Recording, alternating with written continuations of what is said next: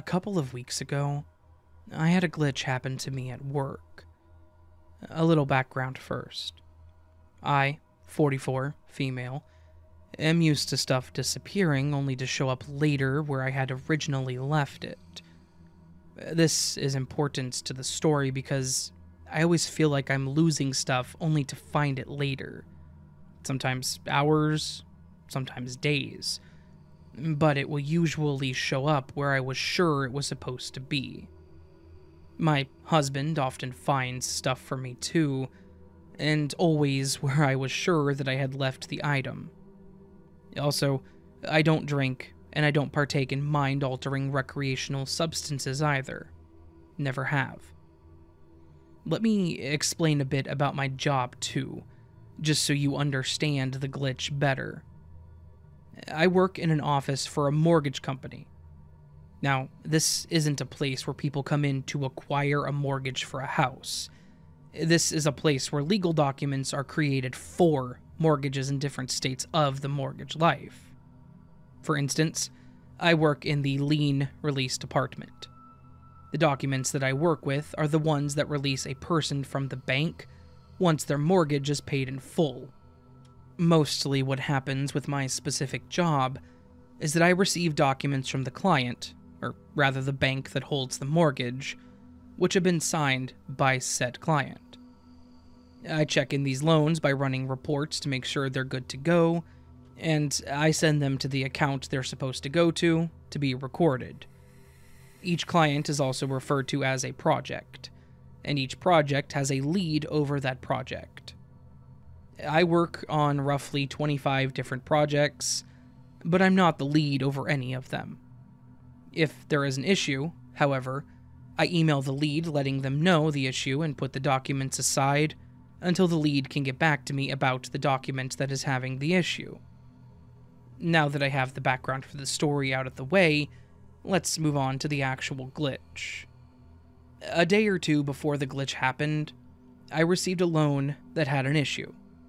I messaged the team lead about the issue and put the documents aside in a stacker tower so it would be safe for when the lead got back to me. I should also mention that each one of my projects have a different color cover sheet so I can more easily locate them when I need them again. And some projects do share the same color of cover sheet, but the project name and specific information is handwritten on every paper by me, so I can easily identify when I need it again. A day or two later, the team lead finally emailed me back about the issue and what to do to fix the problem. I pulled out all the loans that had issues to look for this specific loan. I knew that the cover sheet was purple, so I looked for purple cover sheets. The loan wasn't there. Not only that, there were no purple cover sheets at all in this relatively small stack of papers.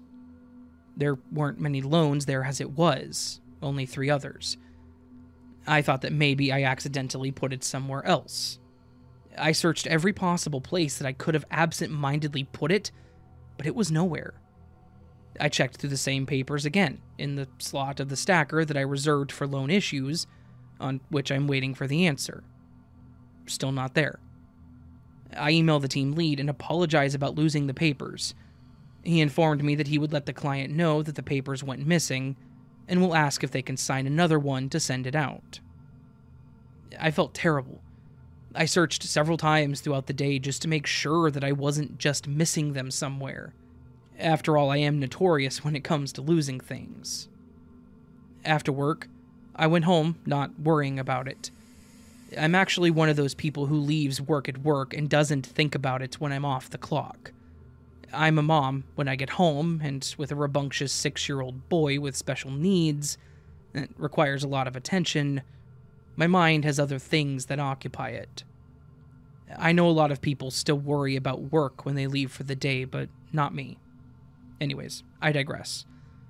The next day when I arrived at work, I look again for the documents before I move on and completely stop worrying about the missing loan. After all, the team lead already said he would contact the client about it and have a new one mailed out. So, I just moved on with my workday. Halfway through my shift, A different team lead emails me about a loan of hers which had an issue. I grab the papers to find the loan for this project, which has a pink cover sheet. But as I sifted through the papers, I see a purple cover sheet. I pull out the document, only to see that it was the missing loan. I couldn't believe my eyes. My heart was pounding. I knew it wasn't there before, the many times that I had looked. There were only 3 documents there that had issues, and none of them had purple cover sheets. I sent a message to the team lead via Teams messages to let him know that I found it. He was very happy about it, and he informed me to just process it out to the county and that he would let the client know that it had been found. I really don't know what happened. I looked so many times and it was not there. This kind of stuff happens to me all the time. It's stuff like this that makes me want to believe that maybe our lives are nothing more than a simulation.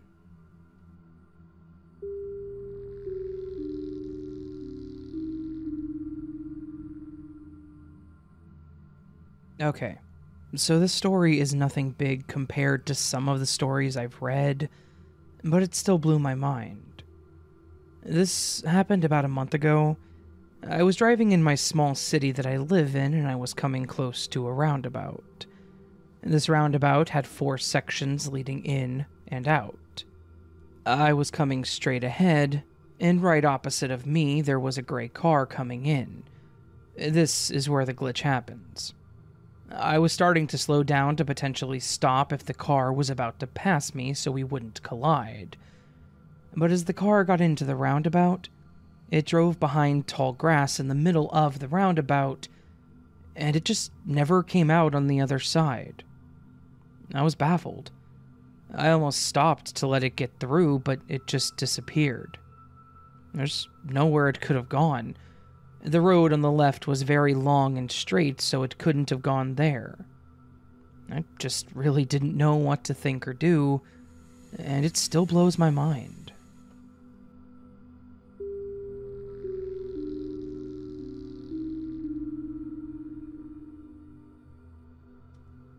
I was packing my things to head to my college city for my residency, and due to the overwhelming hot weather that came out of nowhere, I had to unpack my summer clothes to take with me.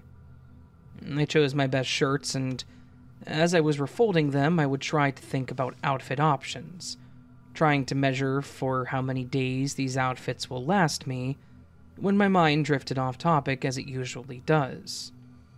That's when my mind went back to the current topics: the war overseas, climate change, my country's economy, and about my future. I wondered what has become of us as humanity when I started mechanically folding my shirts, and I picked up my blue shirt.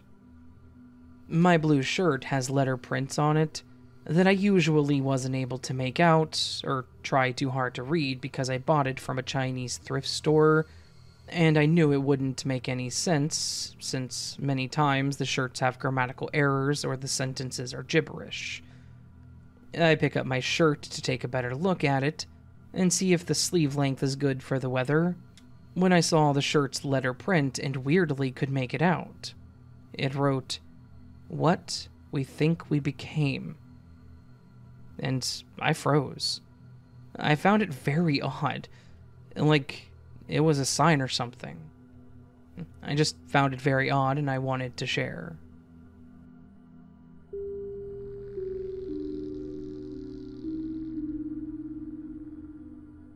So to start off, I live in Northern California, like 250 miles north of San Francisco. Anyway, my granddaughter needed to go to the dentist, and the closest pediatric dentist is 190 miles south of where I live. We decided to make a trip of it. My daughter, granddaughter, my best friend, and my boyfriend all went to spend the night in a motel, and we took her bright and early the next day. So we're on our way back going north on the 101 highway, and we all know there's a rest stop coming up. It's past Willits, but before Laytonville, and you can see it from the highway once you take the turn to go to the rest stop. You go over a small bridge and drive a bit back south to get to the rest stop. So, we see the rest stop, and we see a blonde lady standing by a white car in the parking lot, so we take the exit, go over the bridge, drive south on this access road, and no one or nothing is there. No rest stop, no lady, no car. We were all confused. So we're like, okay, this is weird. So we get back on the highway going north again, and still just confused, and we don't know what to think. So we're driving along, and there is the lady again, and the rest stop, and the white car. How did this happen? There's no way this lady could have gotten ahead of us, and we all clearly saw everything exactly the same a few miles back. And it all vanished, and then all of a sudden, she's ahead of us. Same exact everything. We just don't know what to make of this.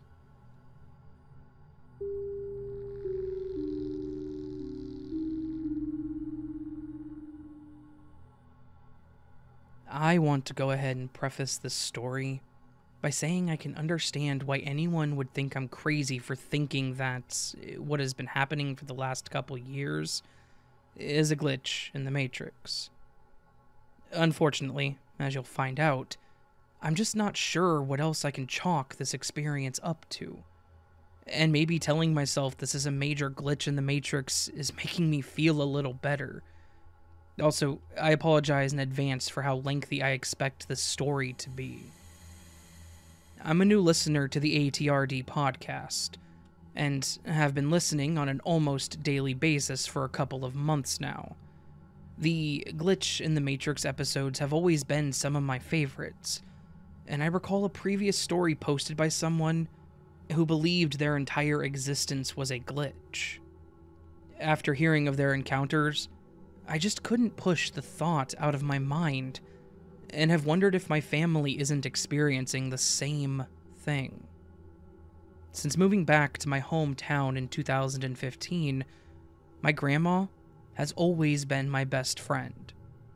She's a successful businesswoman in our community, the owner of a large company worth well over $1 million in assets, and on top of that, has always managed to keep her family at the center of her life. For the last few years, my grandma has lived a very busy but pretty casual lifestyle. She grew up in a small town, and her family just barely passed as low income. In fact, she didn't have much of anything growing up, and her family was always considered what others would refer to as hillbillies. Because of that, she worked herself nearly to death for about 10 years, but once her business ventures turned high profits, she was able to live life at a slower pace. She had the ability to get up when she wanted, go to bed when she wanted, take vacations on a whim, skip work altogether to spend time with her family. She had people she trusted to run things whether she was there or not, and she enjoyed using her time to start new projects, rub elbows with other business owners, or just to relax and goof off. I got kicked out of my parents' house just before my senior year in high school. My grandma was quick to give me a place to live, took me out to buy anything I could want and need, and pretty much gave me anything I ever asked for. I was never really the type of kid that asked for much, so when she would offer to take me shopping for whatever I wanted, or bring me lavish gifts like a brand new iPhone or a brand new model MacBook, I always felt like she was using it as a way to buy my admirations. Just a note here for anyone that might be confused.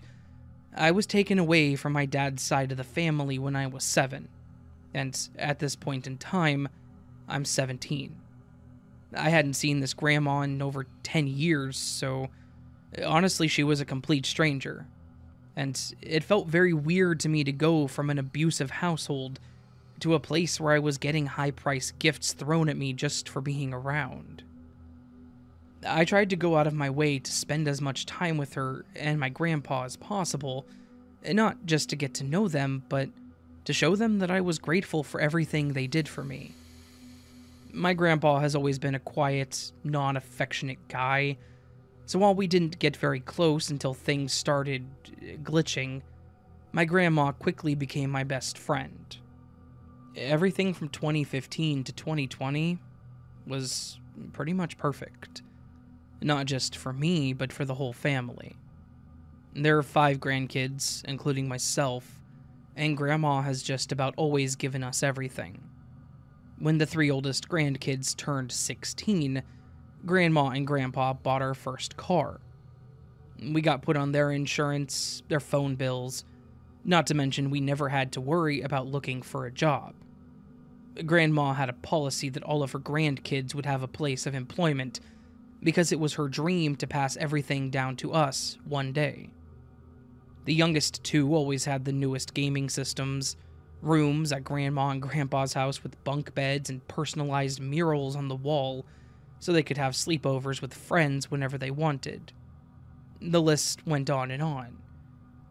Yeah, so life was pretty good, and we were spoiled rotten. Grandma always told us that she wanted her grandkids to have everything in life that she didn't get the chance to have. And as long as we grew up with good hearts and respect for others, she was happy to do it. Fast forward to June of 2020, and things got weird. By weird, I mean that life as we knew it did a total 180, and to this day it hasn't been the same. My grandma had this friend that started hanging around a lot. We'll just call her M. She seemed nice enough. She was always ready and willing to help my grandparents or anyone else around with anything they needed. It wasn't uncommon to see her in one business or another, doing little tasks for people without being asked, just because she knew they needed to be done. She matched my grandma's sense of humor and boisterous attitude. Plus, my grandma didn't have a whole lot of friends that she got to see on a day-to-day basis. So, it was nice to see her have a life outside of family and business. It didn't matter to me at the time, and should the situation have turned out differently, it never would have, but M was a lesbian.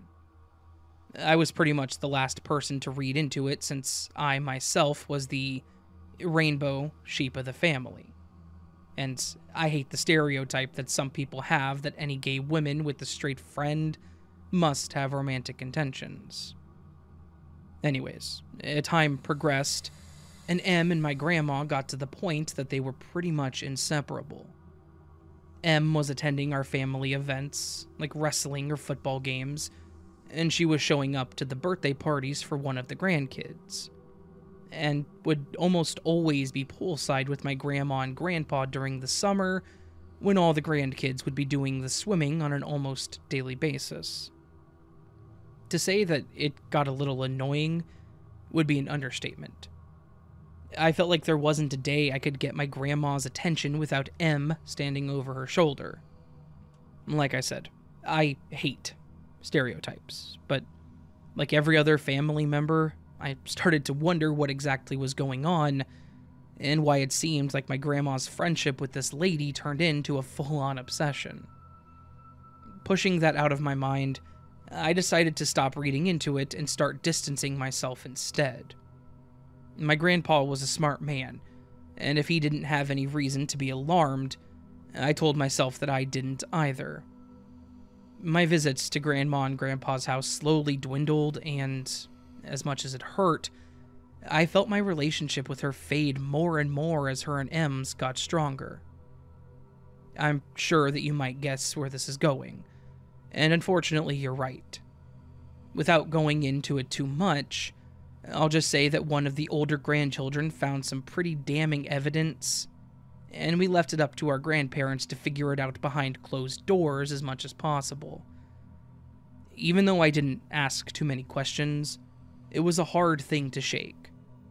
I mean, my grandma dedicated her whole entire life to her family, so to see her put it all on the line for something like that, it was weird.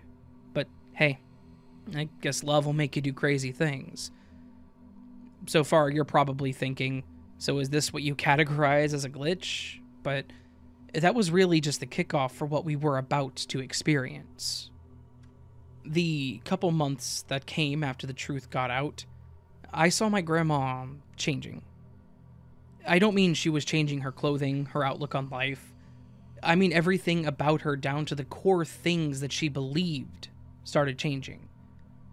She was always anti-drug, as my dad is a non-recovering addict and has been for over 20 years, but started smoking recreational marijuana.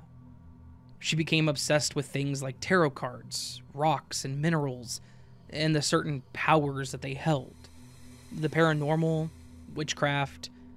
None of these things are anything I have a problem with, but it's something very uncharacteristic for my grandma.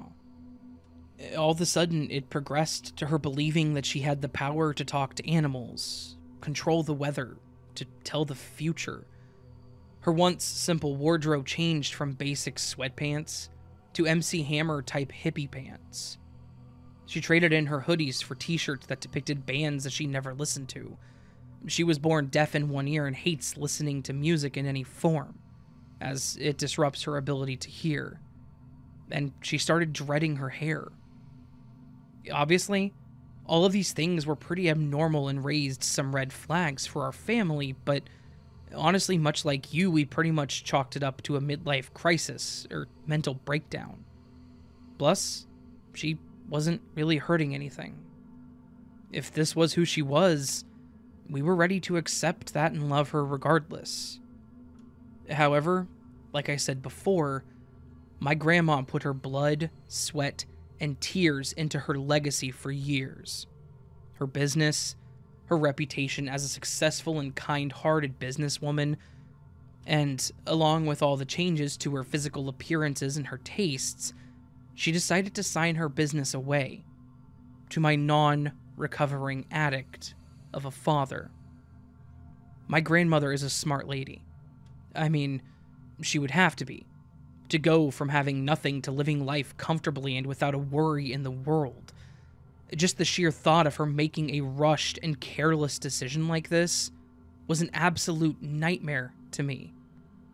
In the matter of 2 weeks, my father had fired almost every employee, including myself, and drained the company bank account to less than it has had in the last 20 years. Anytime Grandpa, the employees, or other family members would question what she was doing and express their concern, we were just met with a bunch of nonsense, such as, the birds can tell you the answers, or it's all written and laid out in the stars. Needless to say, Grandpa, myself, and the rest of the family had to make some pretty drastic moves. Not just to save the legacy that she had spent almost her whole life building, but to get her the help that we knew she needed. After weeks of countless trips to the lawyers, the banks, endless piles of paperwork, we finally filed the necessary court papers and declared her mentally unstable, so we could be given the power to kick my dad out. At this point, he was using the situation to his benefit to try to line his pockets, and maybe to get her to a doctor that could give us some answers. My dad, hearing through the grapevine that we were trying to make things happen, decided that he would try to beat us to the punchline and get her to a doctor that would tell him she was of sound mind. Obviously, it backfired, and the checkup he took her into turned into a 2-week stay at a mental facility. In the meantime, we were able to get him out of town, try to get things back on track, and send over papers to the mental facility stating they were legally obligated to keep my grandpa informed about what was happening with her, and what kind of answers they had for what was going on. No signs of Alzheimer's or dementia on her brain scans. None of her hormones were coming back abnormal. She was testing negative for any other drugs other than marijuana. One by one, the list of possible causes was getting shorter and shorter. Obviously, diving into mental health is a little bit harder since there aren't really any tests you can do for indefinite answers. But even the doctors were at a loss. You had a 63-year-old woman with no past experience with mental health issues that was in a state of total psychosis, talking to inanimate objects, living in a completely different reality. Trust me, we dove into basically every possible thing we could think of. Maybe she did some sort of recreational drug that sent her down a spiral and she was permanently fried. Maybe this was just a mental breakdown caused by years of stress and self-sacrifice. Sure, those are all great theories, but what throws those theories out the window for us and for the doctors is that she got better. A lot better, actually. Almost completely back to normal, and had zero memory of the countless weeks that she spent in her psychosis state. She described it as feeling like she was in a dream. She had scraps of memories here and there, but overall could not recall a whole lot of anything. And then, just a few months in her recovery from her breakdown, she regressed tremendously. The days of hippie pants and dreaded hair were out the window, and she was painting the walls of her homes with words that made no sense, talking to people inside the TV, and becoming extremely violent. For the first time since I was born, she struck me across the face in a fit of rage. And this was the first time she had laid a hand on one of her grandchildren. She had little to no interest in any of the family members, constantly rebuking them or chastising them for things that just didn't happen and never had. This has happened 3 times now. She spent countless weeks in different facilities where they do test after test to find an answer, and each time, we come up empty-handed. This last time, the scariest of them all, she picked up a weird habit that I want to describe almost like a song or show glitching due to the lag of internet or something, where she would jerk her head and stutter over a word as if she was a malfunctioning computer. She's on the road to recovery again and doing great, but still, we haven't gotten so much as even a possible diagnosis of what is happening or why. I'm sure that this recount still doesn't make a whole lot of sense, as there are so many more things and details I could get into, but have already taken up so much time to write this out.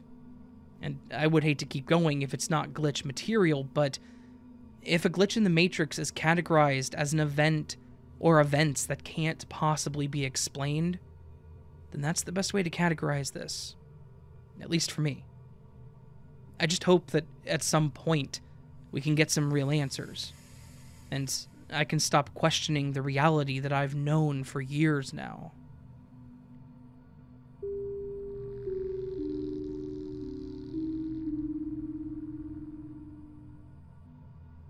This is very out of my comfort zone to be sharing anything about my life with people. I'm a very private person, but I've been so creeped out by something that happened to me last week that I started researching Glitch in the Matrix stories to see if anyone had experienced anything like this. I work in an OB/GYN clinic as a medical assistant.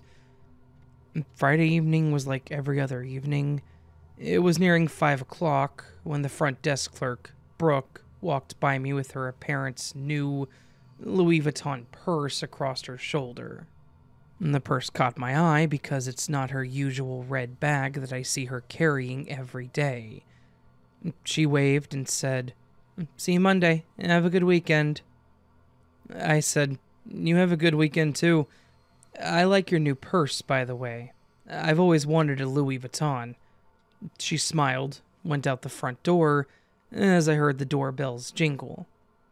I walked to the back exam room to finish disinfecting everything before I left. I got done with that, and on my way out the door to leave, I noticed Brooke sitting at her computer. I giggled and said, "You must have forgotten to finish up something." She looked back and said, "No, I'm just finishing up now. Have a nice weekend. See you Monday." I thought it was a little odd, but just let it go, thinking she had forgotten something. I got out to my car and couldn't find my keys, and I realized I left them in the office. As I was grabbing them off the desk, Brooke stood up to leave again, and started wrapping her old red bag across her shoulder. I laughed and said jokingly, "Are you carrying around 2 purses now?" She looked at me strange and said, "What do you mean?" I said, "Well, now that you have the new Louis Vuitton bag, I didn't expect you to be carrying the old one still." She looked at me strange again and then said, "I don't have a Louis Vuitton." I paused for a few seconds and said, "Oh, I'm sorry, I must have been mistaken. Have a good evening." We left and went our separate ways. I just don't understand what happened. I have such a sick feeling in my stomach now while I'm at work, and I'm terrified of something like this happening again.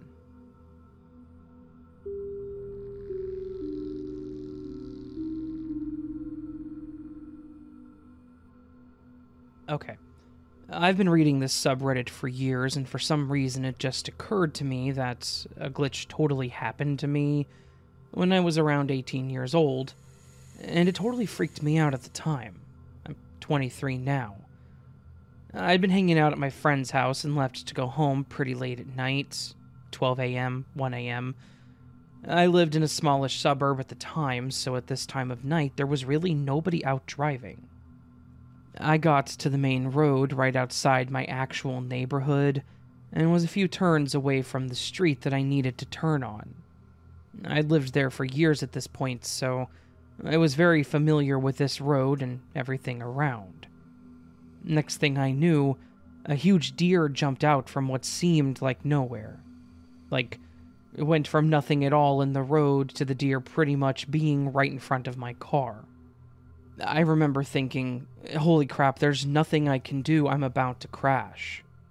I also remember thinking that the deer was almost literally running into my car, like not trying to run across the road, but like right into me. Then, I just remember this scream that came from, like, the depths of my being, that I imagine only comes out of you when you know you're about to die or be seriously hurt. I went to slam the brakes, but, like I said, the deer was already at my car, and I braced myself, and then all of a sudden the deer was just not there. I looked in all directions, and there was no deer anywhere. I was driving on a 4-lane road, and there were only buildings and parking lots on the other side of the road, so I would have definitely seen the deer if it somehow managed to jump out of the way. I couldn't understand what just happened, or why I couldn't see the deer anywhere, and I was actually thinking, is the deer stuck under my car, or like on top of it? I know that doesn't make sense, but I just couldn't process there being no deer. I picked up my phone and called my friend Alex, whose house I was just at, freaking out and telling him the story as I was pulling into my driveway, and telling him that I was scared to get out of the car, because I was still half afraid the deer, or part of the deer, was on my car. But when I finally got out, my car was totally fine, and there was no sign of any accident there. I didn't know a lot about timeline jumps and glitches back then, but now I feel like maybe that's exactly what happened.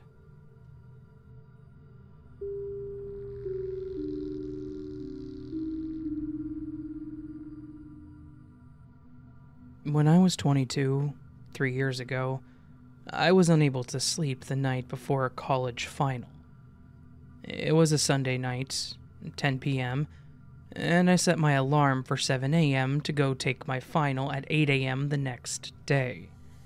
It is worth noting that I regularly sleep through alarms, so I have an extra loud one at the foot of my bed, and that automatically stops after about 15 minutes of not being snoozed or turned off, which I then have a series of alarms I set on my phone just in case that doesn't wake me up. I'm a very heavy sleeper. I went to bed at 10 p.m., but a little after midnight, spending the whole time sweaty and unable to get comfortable and not being tired enough to fall asleep, I sat up in my bed and looked at my alarm clock, 12:16. I start to think about how much sleep I'm going to get at this point if I can fall asleep soon. I blink, and it's 3:27. Did my alarm clock glitch or something and wasn't telling the correct time? Did I fall asleep momentarily? I check my phone and the charger next to me, and it also says 3:27. So my alarm clock must be fine. It's at 100% charge now, so I take it off the charger and just set it back down. I look back at my alarm clock and think, what the hell? I blink again, 4:50. I'm in disbelief. My position hasn't changed. I've had an unbroken train of thought this entire time, and nothing has changed but the time. I blink again, 6:01. I blink again, 7 a.m. and my alarm is going off. My room is now bright, and I feel like the whole night passed. But I experienced only a minute of time passing, and never once lost actual consciousness that I'm aware of. I only blinked. Here's the wild, screwy part, though.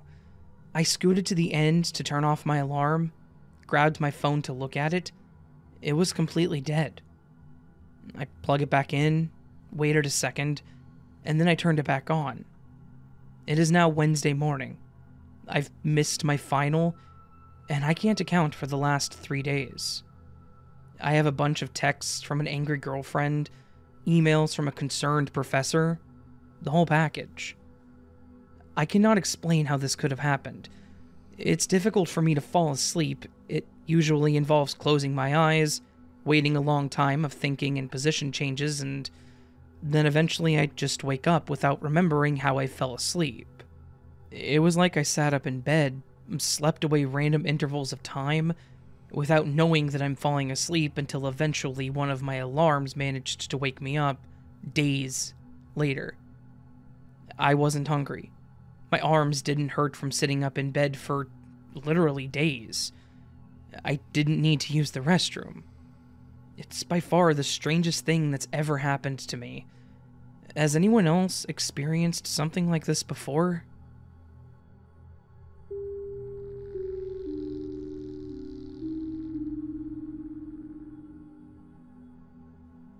I work in the kitchen of a convenience store, and every day I bring a water bottle with me. Last week, I had brought my pink water bottle, and lots of my coworkers saw me with it. I had it sitting on the counter right next to the kitchen door, in a group with a few other water bottles from my coworkers. I had it when I started my shift at 1 p.m., and it was there up until 4:30 to 5. A little after 5, I left the kitchen to get some water and started talking to my coworker, who had been working right by the kitchen for a while. As we were talking, I went to grab my bottle, but it was nowhere to be seen. I asked my coworker, and she said that she had seen it when setting a bin down on the counter next to it. I looked everywhere that I could think of and texted my boss to see if she had grabbed it by mistake when she left. She hadn't taken it, and no one had any clue where it had went. So I asked my manager if she could take a look on cameras for me, because my only thought was that someone must have taken it. Even though the kitchen door was open and no one in the kitchen saw anyone come near the door, it was the only thing that made sense.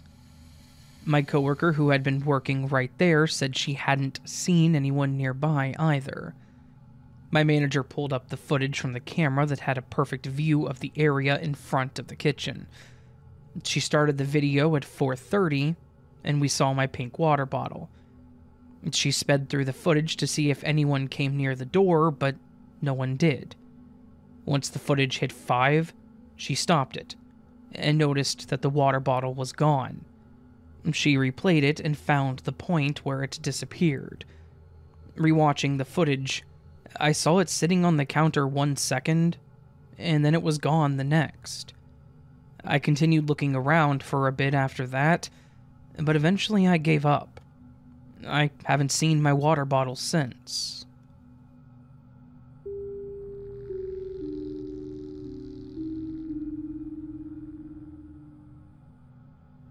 All my life, I've had many glitches happen to me, but this one I found rather interesting and unnerving.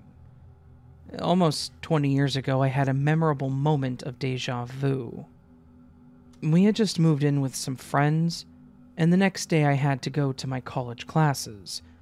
I had to ride a new bus for the first time, and partway through the ride, everyone on the bus started freaking out because the bus wasn't going through the military base like it normally did.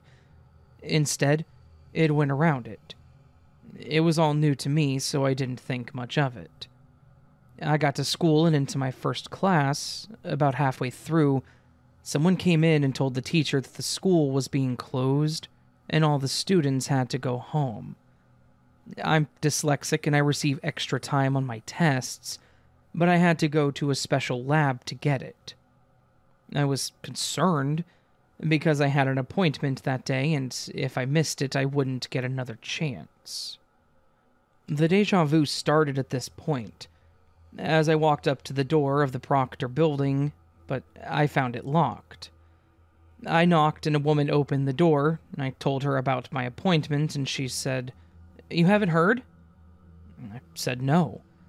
She continued, "Go home and watch the news," and she closed the door. I was confused and went to sit down.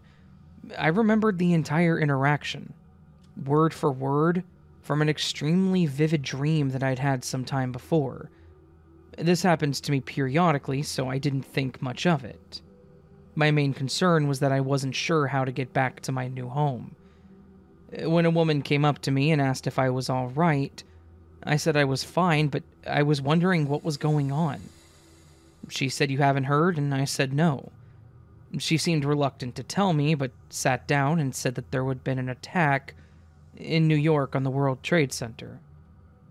When I had my moment of deja vu, it was exactly when the second tower fell on 9/11/01.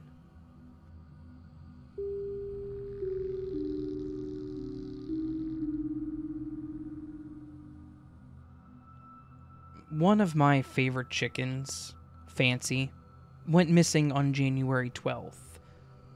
I saw her outside the day before, and she was fine, and then she just literally disappeared. The Ring camera in the backyard wasn't charged that day, so I wasn't able to see if something happened to her. My husband charged the camera like normal after that because I was so upset that she had disappeared, and I wasn't able to see why because of the camera battery being dead. Anyways, I assumed that she escaped the privacy fence and got into the woods behind our house. I looked for her everywhere, and there was literally not a trace of this chicken anywhere. Saturday night, my husband and I were watching TV in the bedroom, and he went to let the dogs out in the backyard to go to the bathroom. I'm sitting in bed, and the dogs come running back in the room with me because he let them back inside. A few minutes later, I hear this crazy loud banging that scared the crap out of me. I panicked, thinking someone attacked my husband or something while he was still out back. I run into the living room ready to kill someone, and my hubby is standing on the deck with a shovel, beating a possum. I freaked the hell out and got really upset, even though I had told him a few months ago that if we ever caught another possum in the backyard to take care of it because they were killing my chickens. I regretted that so much after he actually did it, and it's eating me alive, but the possum was on the deck, eating Fancy, and that is why he killed said possum. But here's the thing, Fancy hasn't been seen by any of us since January 11th. I checked the Ring camera and the possum was eating her under the covered lawnmower that was sitting by our deck. I was really confused about this because we haven't seen her at all in 2.5 weeks. Her body wasn't decayed at all, so she looked like the possum had killed her very recently. There was a fresh-looking busted egg that had come out of her, so that tells me that it would have had to have killed her around the same day. If she had died and been there for a while, we would have smelled something. The egg from her also wouldn't look fresh because it would have begun to rot, and her body wasn't stiff at all. I looked at the Ring camera to see when she came home because this was just blowing my freaking mind. That she came back home and was immediately killed by a possum after being missing for so long. Like, how? There's no sign of her anywhere on the camera at all. I scrolled our ring footage from the past 2.5 weeks, and there wasn't one video of that chicken anywhere. And our ring camera records most of the day and night. It's like she disappeared and then reappeared already dead. There was no video of the possum actually killing her, and no video of her on the deck before it happened. So, she was there 2.5 weeks ago, vanished without a trace, and then reappeared freshly dead. No sign of a struggle. The day I realized that she was missing, 1/11, I searched all over our yard, including the deck where she was found dead. Under the mower cover, under the grill that's on our deck. I even searched the dang roof, because we have another chicken that likes to get up there and hang out. And I never found any sign of her. The whole situation is blowing my mind. It's like there was a fracture in time or reality, where she was able to come home without being caught on our security camera at all, for who knows how long, and then was killed, and then just reappeared out of thin air already dead. Another thing that proves this theory is the fact that leading up to the possum being seen on the deck eating her, all my other chickens were completely calm and normal in the video footage. In the past, if a predator has gotten into the yard, they all freak out and make a ton of noise, and usually that is what alerts us to something being out there. The other chickens were fine. Quiet, calm. You would never guess that one of their flock members was being killed or eaten right in front of them. My dog never heard any commotion or even seemed to notice. It was the craziest thing ever. Also, as obsessed as I am with my chickens, I'm not cut out to own prey animals anymore because I can't handle the heartbreak of losing them to predators, and I also can't handle the heartbreak of killing said predator for doing what comes naturally to them. The end.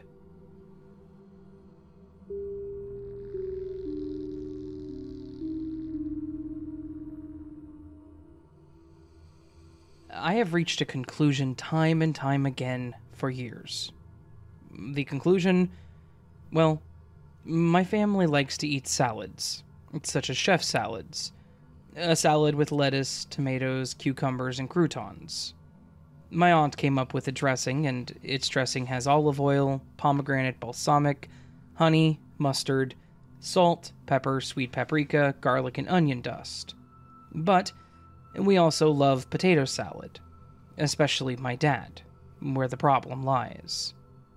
For years, my mom made the potato salad's dressing with mayonnaise, ketchup, a bit of mustard, and a few drops of lemon juice and pomegranate balsamic. In the salad, beside the potatoes, we added Gouda cheese, boiled eggs, and cold cuts, and that's it. That was how my mom always made it, and then one day back in 2016, my mom realized we had a few years to make a potato salad and decided to surprise us by making some along with the sausages a family friend had brought to the previous night's get-together that my parents had, with beers and various snacks. So, Mom surprised us with the potato salad. But it was not how she used to make it. I commented on how the taste was odd, and that she had added tomatoes, green and red peppers, and raw onions, and that she didn't add Gouda cheese or cold cuts. Then, both my dad and sister looked at me confused, and said that the potato salad was the same as always. I was then baffled and asked my mom how she made the salad, but she just smiled and said that a cook never reveals their secrets. On the past Monday, May 23rd, 2022, I had to help my dad to cook lunch, aka potato salad, which we had a long time to eat again. And since my mom had hit her knee and she was in pain, and was busy sewing some old clothes, I helped Dad with cutting the onion, the Gouda cheese, and preparing the eggs while Dad cut the tomatoes and peppers and potatoes. When we were done with all of that, Dad asked Mom to give us instructions on how to make the salad dressing. Mom went on to tell us, and I was baffled. The salad dressing, according to my mom, was mustard, pomegranate balsamic, salt and pepper, a spice mix, and olive oil. I was so confused because she didn't even add ketchup as she usually did, or at least that's what my taste buds tasted. Mom usually added more mustard and ketchup to the potato salad when we couldn't afford mayonnaise. But she never added onions and peppers, or held the Gouda cheese in cold cuts. Confused, I asked Mom why she changed the recipe, and both of my parents looked at me angrily. Too angry for just a recipe, and started to yell at me for making a big deal about the salad. I hadn't made a big deal. I just found it weird that I had to cut raw onions and peppers and tomatoes, and that Dad hadn't bought a mayonnaise for the salad, but I never voiced it. I just furrowed my eyebrows but kept following Dad's orders, thinking that my parents might have decided to shake things up and attempt something new. I grew hurt when my parents accused me of making a big deal about it, when in fact I hadn't, and I defended myself by saying that I hadn't said anything, and that I was okay with trying some new recipe. Then, Dad grew even more annoyed and yelled at me, asking what I was talking about with a new recipe. I went on to tell them about how we usually ate the potato salad, and they looked at me as if I had told them that I had signed myself up to join the European Space Agency while I failed physics and chemistry. Mom said we never ate potato salad with mayonnaise or ketchup, but I persisted that we did, and the only time we didn't was back in 2016 after that get-together. Dad sighed angrily and told me with an angry tone to stop being obsessed with mayonnaise, and if I didn't like the salad, I could cook something for myself. But we had never eaten a mayonnaise including potato salad. I gave up and ate the salad, which wasn't bad, but it wasn't something I would like to eat again. Or at least I wouldn't add the tomatoes to it and would add ketchup. I've many times butted head with my parents about the way they are making the salad dressings and salads that we usually eat. And every time they say that I'm wrong, and that we have never eaten the salad that way that I remember.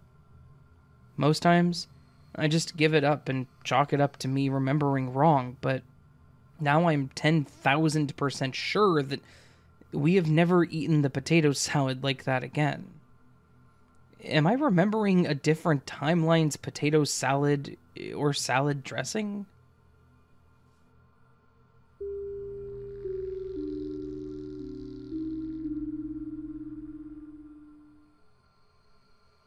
I have a small glitch in the Matrix story that I would like to submit.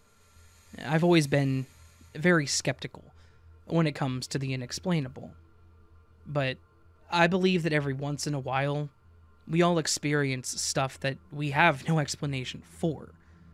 So instead of writing it off like nothing, I'm going to tell my glitch here.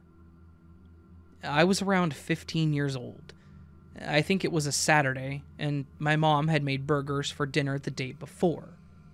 So I was really excited for lunch, as I knew I would be eating a burger put together from the leftovers. I'd taken out ketchup, onions, and tomatoes from the fridge, when I remembered that I also needed to put mayonnaise on it. So, I opened the fridge once again and looked for the mayonnaise. But I couldn't see it. I figured we must have eaten the whole thing yesterday, but was still a bit confused, as I was sure that I had seen a glass of mayonnaise from just the day before. As it is only me and my mom in the house, there's never much stuff in the fridge. But I still used about 30 seconds to look for the mayonnaise in the fridge out of confusion, and just wasn't able to see it. And that's when I closed the fridge and went to the drawer under the microwave. My mom always keeps all kinds of snacks and foods down there that don't need cooling before they've been opened. I took out another jar of mayonnaise and was just about to open it, when I thought to myself that I should check one last time in the fridge. So I went back to look again. I really made sure that it wasn't hiding behind something, even though there was nothing it could be hiding behind, but I couldn't see it. So I closed the fridge once again, went back to the new mayonnaise from the drawer, and opened it. I put some on my burger, closed the lid, and went to the fridge to put the new one in there so it could be kept cool. I opened the fridge again, and what I saw shocked me.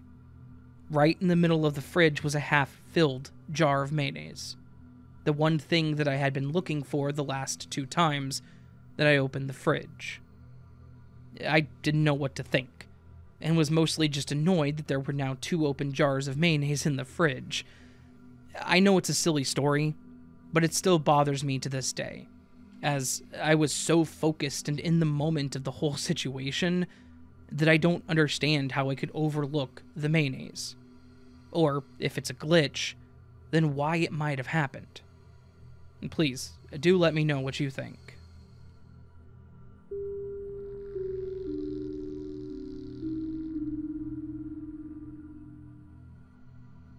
Now, I was never the type of guy that believed in parallel universes or multiple dimensions, but after a strange experience and years of research, I've begun to wonder about the possibilities of such things existing. And my change in mind occurred after a strange experience 5 years ago. I remember the date clear, 6th of September 2016. It was the day after I had moved into my new house, which I still live in today. It's a fairly old house, and I've experienced many odd things in said house, though those are different stories. The home was built in 1974 to 1976, and was completed in late September of that year.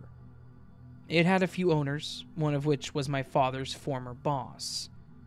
It's been kept in very good condition, and retains many of its original features. In the hallway, the carpet was a dingy yellow whenever I moved it. I had it replaced with a more modern carpet. When I had my experience, the carpet had yet to be replaced. Right.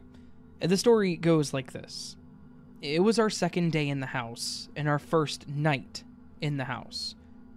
I woke up early, around 7, to help unpack boxes and our items. We were also moving items out of our house which belonged to the previous owner. I was loading a box labeled silverware from our old green car, which was a 1995 Honda Odyssey. The box was heavy, and I lost some grip on the box. Luckily, I have quick reflexes, and I quickly reacted and nudged the box back into my hands, using my knees to prevent myself from dropping it. It was when I looked up again that things appeared differently.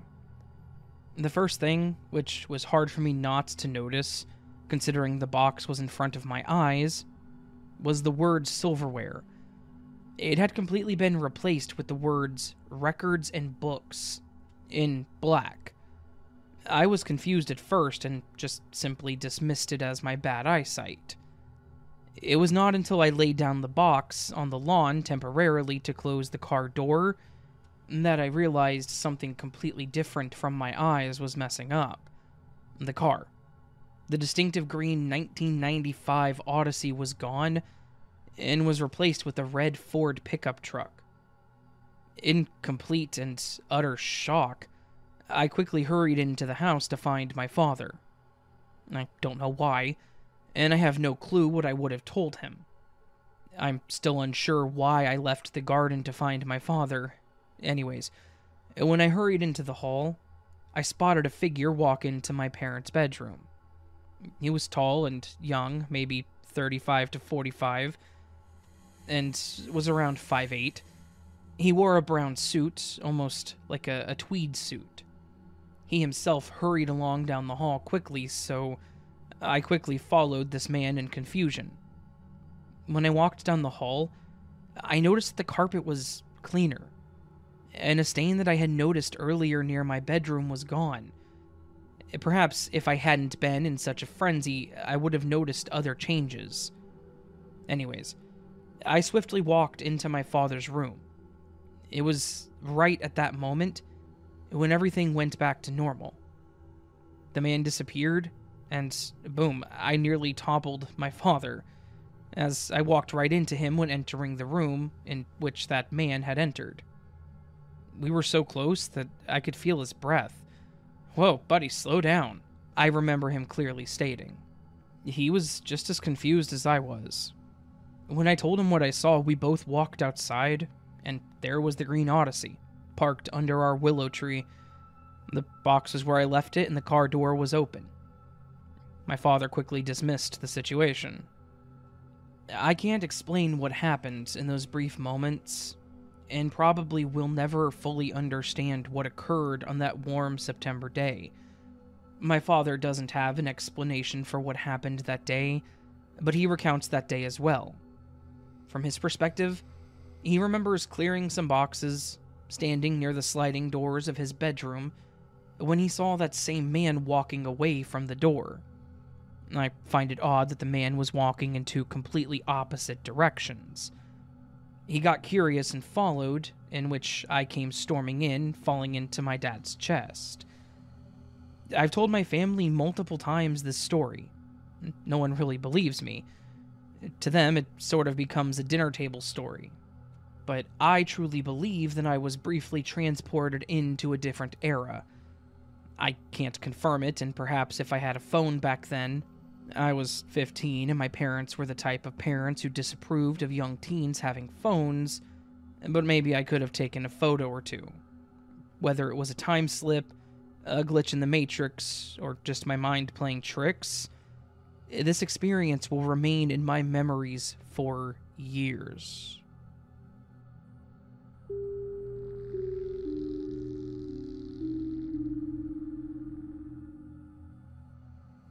Hey guys, I'm gonna preface this by saying this probably isn't the biggest glitch ever.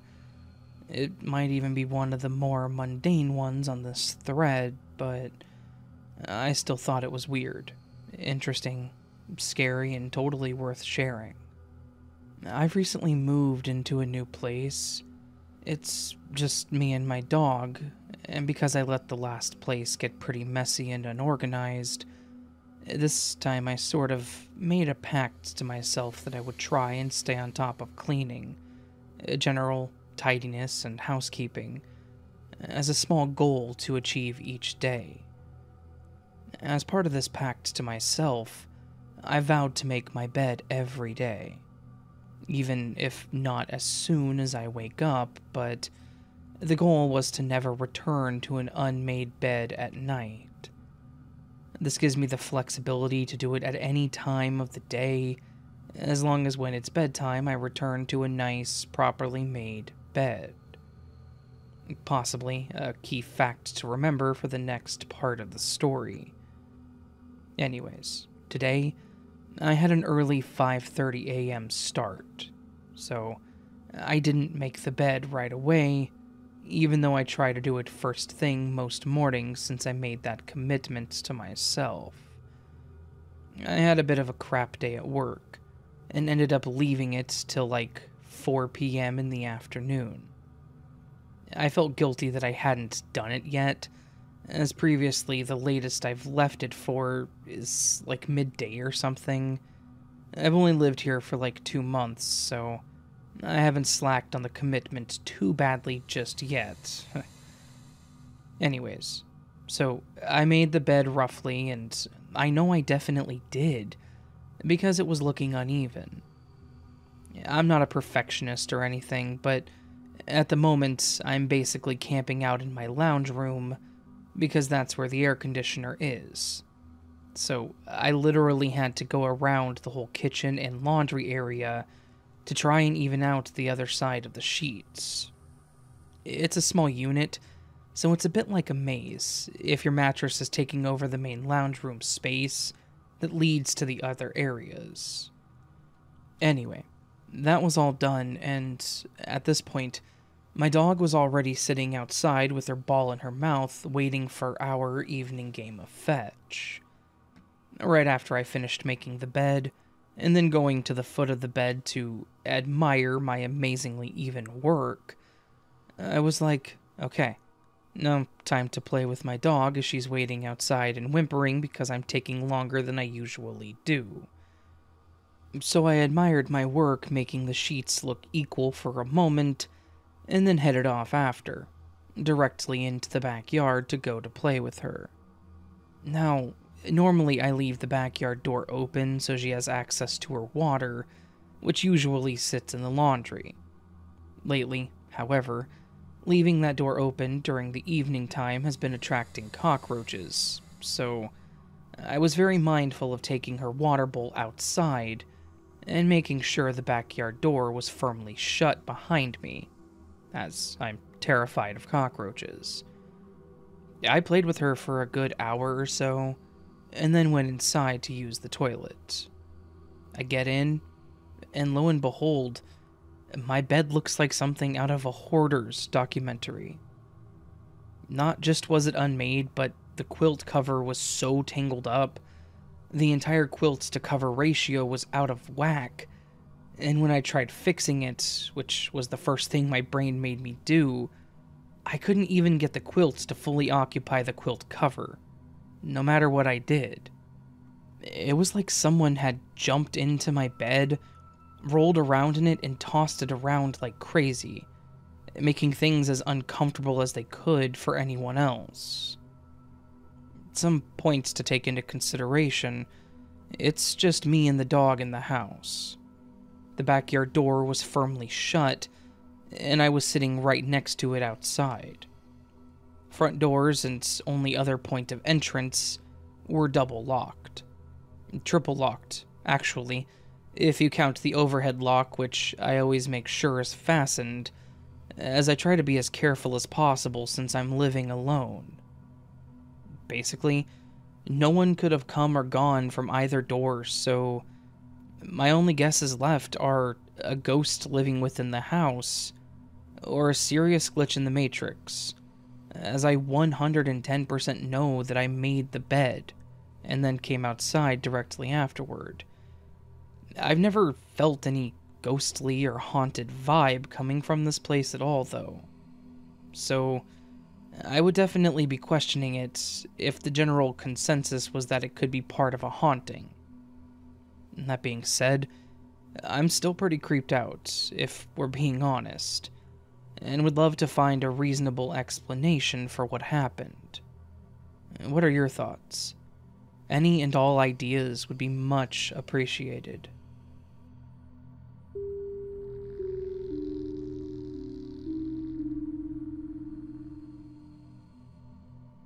Hello. I've never told this story to anyone, but I've kept it in my mind since it happened in 1998. I just want to preface by saying that I've never held a belief in ghosts, the afterlife, or anything of the sort, either past or present.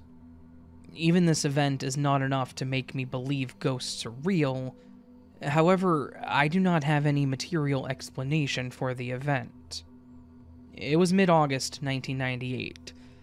I was 22 years old and working a summer job at a gas station before heading back to school.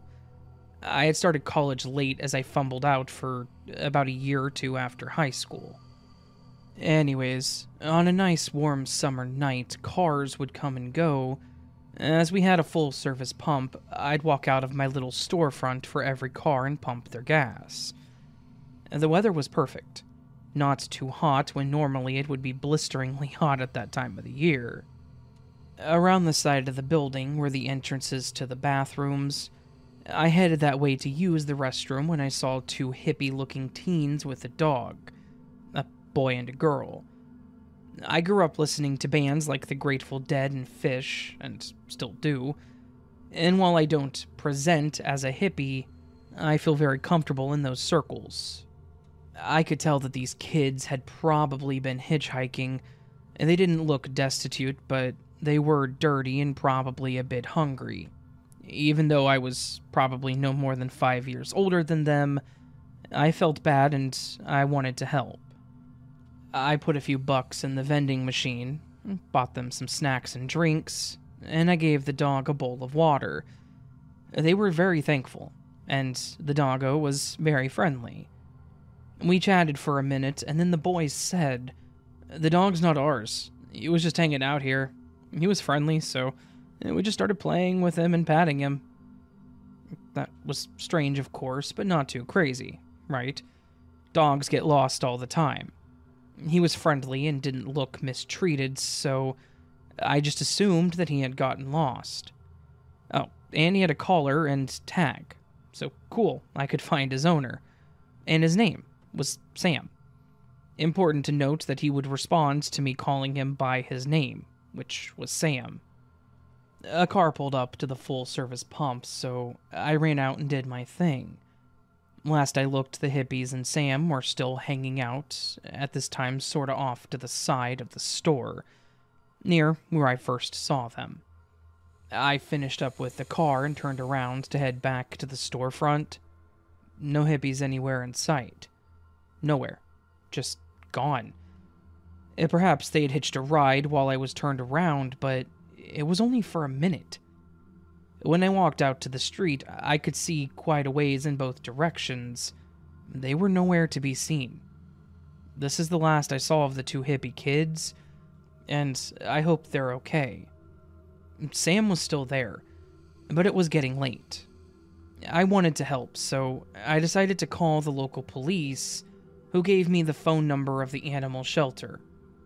I called over there, and the way that it was handled seemed very odd at the time, and still does. But I wanted to help, so I just went along with it. Sam was a good boy, after all. The person I spoke with at Animal Control looked up Sam's info based on the dog tag number, and the person, instead of saying, "Hold on, we'll send out an officer," or even just call the owner, instead gave me Sam's owner's phone number and told me to call them. I called the number and an older gentleman politely answered the phone. I explained to him that I had Sam, that I gave him some water and that he was just hanging out with me here at the gas station, and it was closing soon, so it would be best for him to come pick him up. He seemed perplexed, and he asked me to describe Sam to him. I did. Sam looked like a mutt lab mix, darkish brown coat, a medium large-sized dog, very friendly disposition. Just a regular old good boy. What the man said next has been rattling around my brain for the last 24 years. The man said, "We had a dog named Sam, but he passed away a good 10 years ago." I was dumbfounded, and all I could do was describe Sam again, to which the man said, "Yeah, that sounds like Sam, but there's no way it could be. It just can't be." He was polite and we talked back and forth a bit more, but with no resolution, we hung up. I was unsure about what to do next, but I quickly realized that there was nothing for me to do. Just like the hippie kids, Sam too was now nowhere to be seen. He just vanished. My thoughts? I would give anything to have this make sense, to be able to actually resolve this in a way that does make sense. I've never been able to.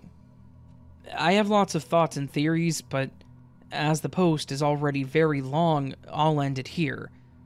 But if anyone wants to ask questions in the comments, please do.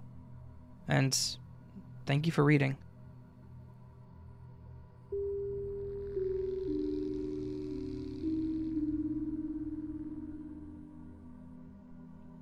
Sometime in 2020, I think around March, before the UK lockdown, me and my cousin were playing Tekken 7 on my Xbox. Out of nowhere, the game crashes and goes back to the Xbox home, so I thought, oh, must have just been a little malfunction. I click the icon to start playing again, and a message that says enter a disc to play this game pops up. I knew from there that the disc must have gotten stuck, so I was gutted, but not too much as I only play the Xbox when my cousin is around, and also, I have the game on PC. The whole of 2020 goes by, and I didn't/couldn't get my Xbox fixed due to COVID, and I wasn't too fussed on it as, again, I didn't really play it. One of my sisters and I tried to get the disc out manually. There was a manual eject button you could press with something thin, so we used a paperclip. That didn't work, and we accidentally lost the paperclip inside the Xbox.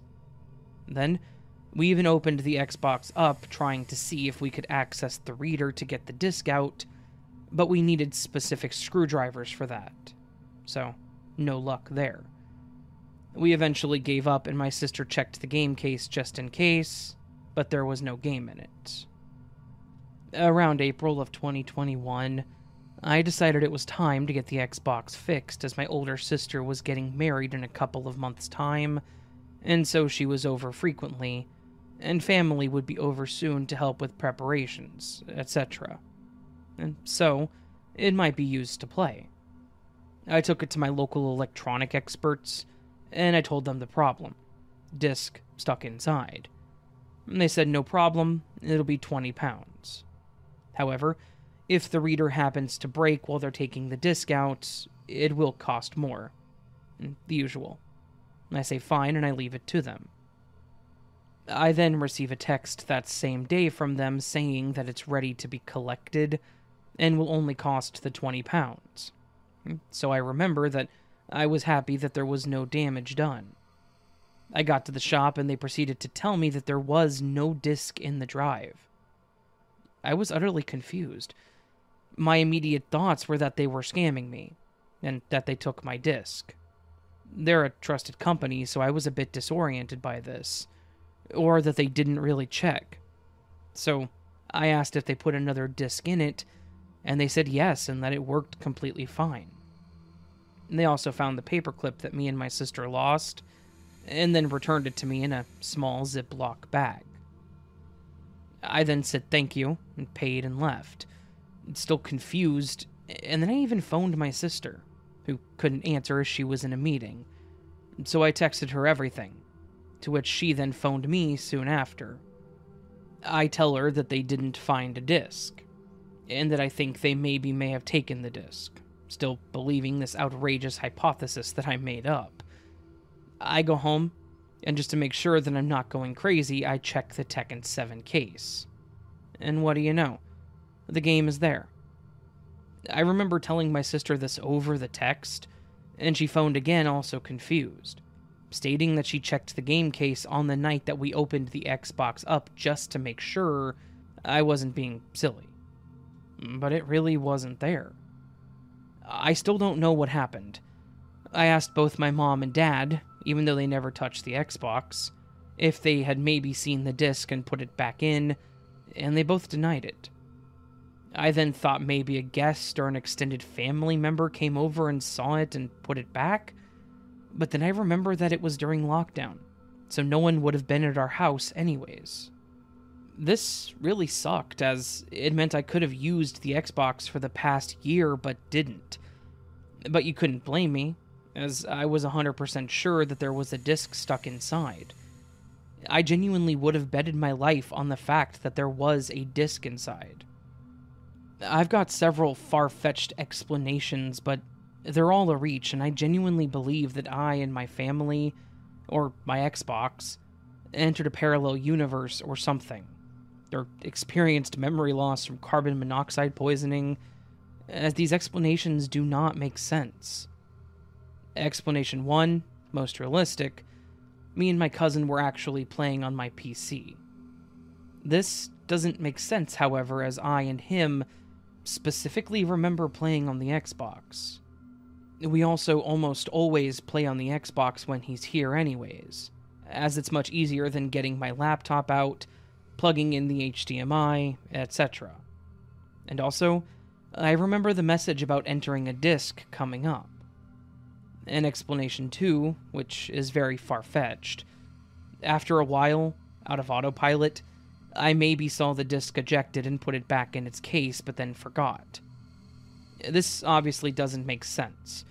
I would have remembered something like this, even if it was autopilot, due to the seriousness of the situation, my Xbox potentially being broken. Also, I remember my sister opening the game case and seeing no game in there. She also opened all the other game cases just in case. I'm not here for an explanation. Although, if you have one, I would love to hear it. I'm just here to share my story, as I recently heard of this subreddit due to a podcaster mentioning reading stories off here.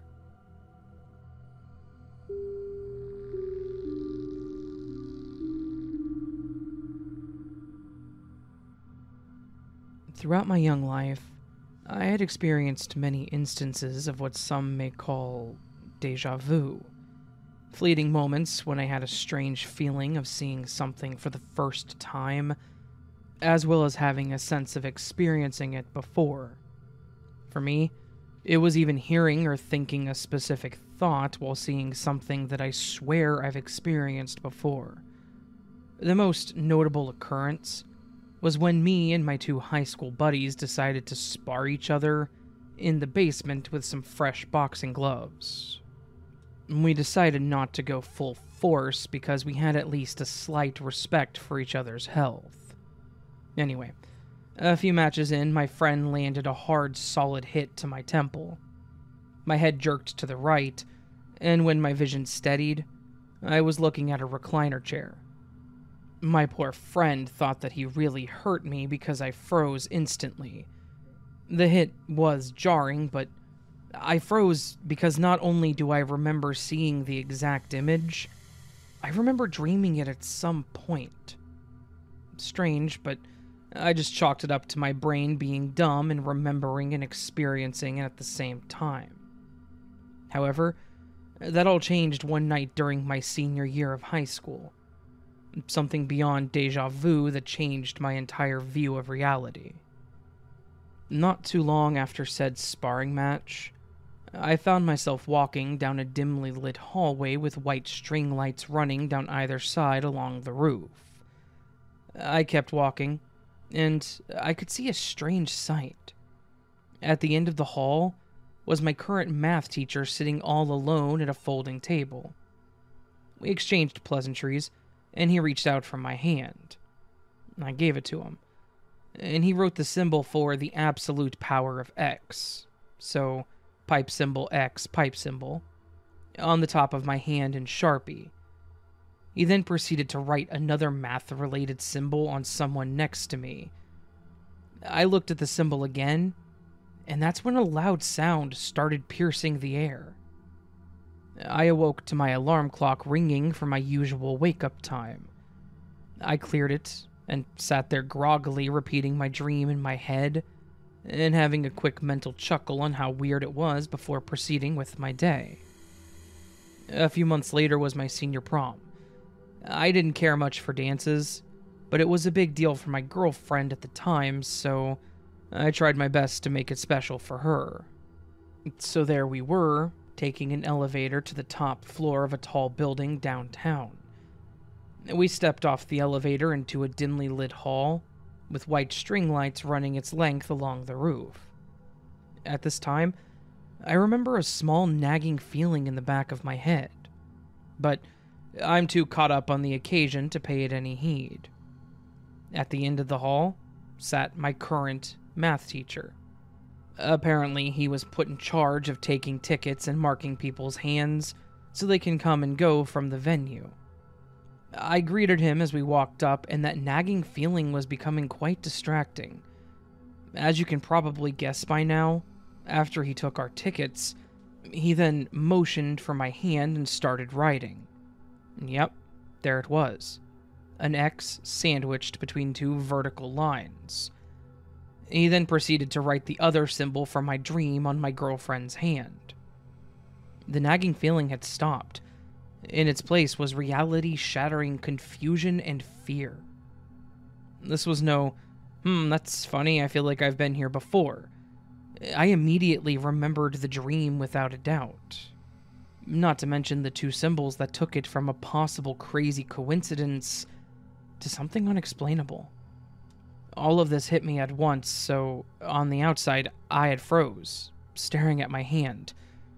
My teacher and girlfriend noticed and asked if I was okay.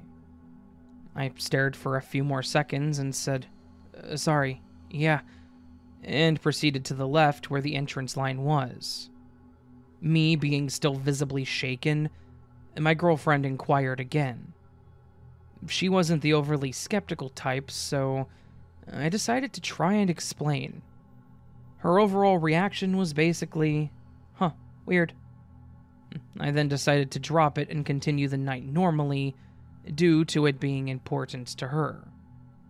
Of course, in the back of my mind, there was a mixture of excited and scared. Later on, a disappointment joined my new reality. If I had dreamed of my future, clearly that means that our destinies are predetermined, and that bothered me. No matter what I do, everything is all written out. Is choice even really a thing? However, as I looked into paranormal topics along the same line, some new theories popped up that eased some of my new depressing views of reality. For example, instead of seeing my future, I was glimpsing into a parallel timeline/dimension where the only noticeable difference is the other me went to my prom months earlier. On the other hand, if I did see my future, maybe it was circumstances that were to come true along my current path, but were not set in stone. Kind of rafting down a river and getting a view of a particular bend. You'll get there if you still decide to raft, but at any time you have a choice to take a different branch or leave the river entirely. At that point, I could have a precognition of something major down that path, the newest concept being simply a glitch in the Matrix, but who knows. Those are concepts I cling to in order not to sink into some form of nihilism. For me, my reality is forever changed. I don't expect readers or listeners to believe me outright because, at the end of the day, it was all in my head. I can only give my word as someone who wants to get my story out there to hopefully connect with others who share something similar and or figure out this mystery. Since prom night, I have had no similar undeniable moments of precognition. Just smaller ones that could be chalked up to dumb brain. I have a suspicion that it's due to pain pills I had to start taking regularly due to a chronic condition. I have a strong feeling that if my head was clearer, this ability would have continued or progressed. Maybe life had to nerf me due to me seeing too much. Anyways, thanks for reading. Side note, I tried to reach out to my ex-girlfriend through her sister to see if she remembers the symbol on her hand that night. Unfortunately, I haven't heard back, and I didn't want to push it because it's a weird thing to ask after years of no contact.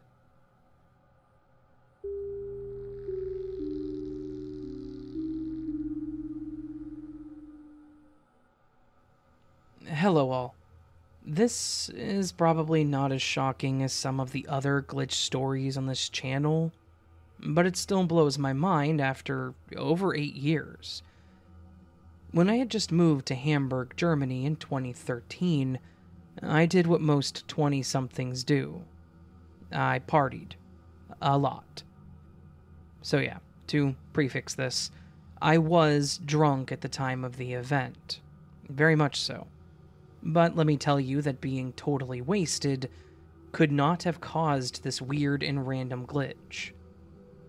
Since it's kind of hard to describe, and includes rather saucy circumstances, I hesitated a long time to write this down. I'll try my best to be precise. So, I was out and about one night, meeting a guy that I immediately hit it off with. And in the early morning hours, we decided to go to the beach and have some fun. It was about 7 or 8 a.m. on Sunday morning, and we pretty much had the beach to ourselves. We got down to business rather quickly, so I pulled my spandex and thong down to my high-heel ankle boots. Mind you, these ankle boots were tied with shoelaces, and I never took them off during the entire endeavor. Once we finished, I tried to get dressed again. Shouldn't have been a problem, right? We never changed positions from me over him or him behind me, so I basically just had to pull up my thong and pants. Easy as pie. Only, it wasn't. This was when the glitch presented itself. My leggings and the boots were still as they were before. I was wearing both shoes, safely tied up, and my spandex were around both legs as usual. The thong was what dumbfounded me. I had only one leg still in it, the other part completely hanging loose between my legs. This could only have happened if I unlaced and took off my right shoe with the respective pant leg, pulled my right leg out of the thong, and then put pant leg and shoe back on, tied it, and kept going. Which is quite an operation to follow through while busy with, well, you know. To get dressed again, I actually had to take off my shoes and pants in order to get my leg into my panties again. To this day, I have no rational explanation as to how this could have happened. I am a little scatterbrained, and I was intoxicated with alcohol, but still, that could not have happened by accident or incidentally without me noticing. My underwear wasn't ripped or altered in any way, and I definitely put it on correctly before. At that time, I had never really heard of glitches in the Matrix and just brushed it off as odd. But over the years, I have paid more and more attention to the weirdness of reality. And I think what happened that morning can only be a weird jam-up in our simulation.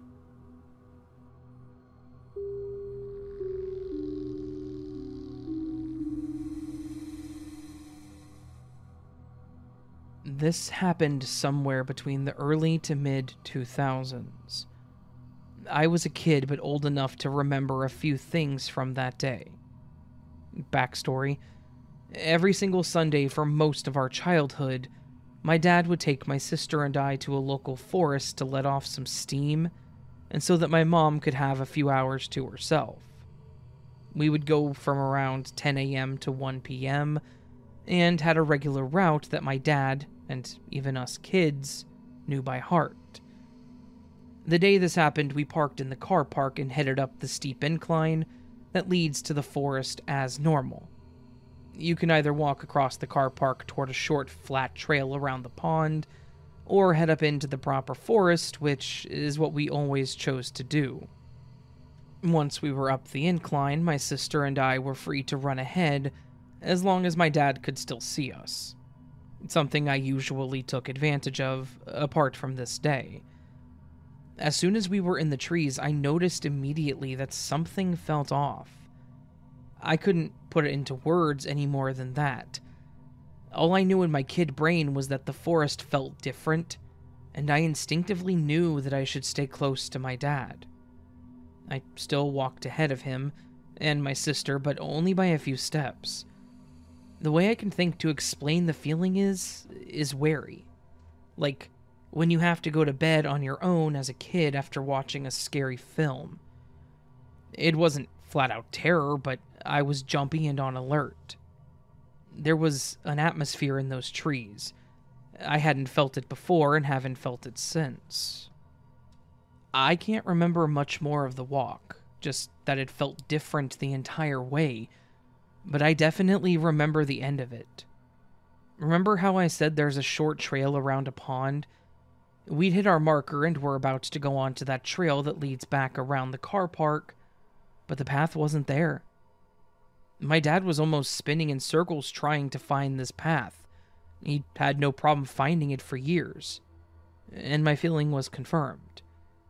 He turned to me and my sister and was explaining to us how weird it was that the path was not there. And then he turned to look again, and there it was. As soon as we saw that path and the pond and people again, the funny feeling disappeared. We still talk about it to this day. Whenever my dad and I talk about weird stuff, we always mention how we have our own story. It always starts along the lines of, "Do you remember when the path disappeared at the place?" He didn't have the funny feeling that I had until the path thing happened. and I told him about it later. But he did experience something himself while we walked that day. He remembers seeing a man in a red beanie ahead of us, at one point, who suddenly vanished, somewhere that it wasn't possible to vanish like that. So, yeah, that's my unexplainable story. It's not as exciting as most on here, but it's certainly a core memory for me, and something that definitely kick-started my interest in the unexplained.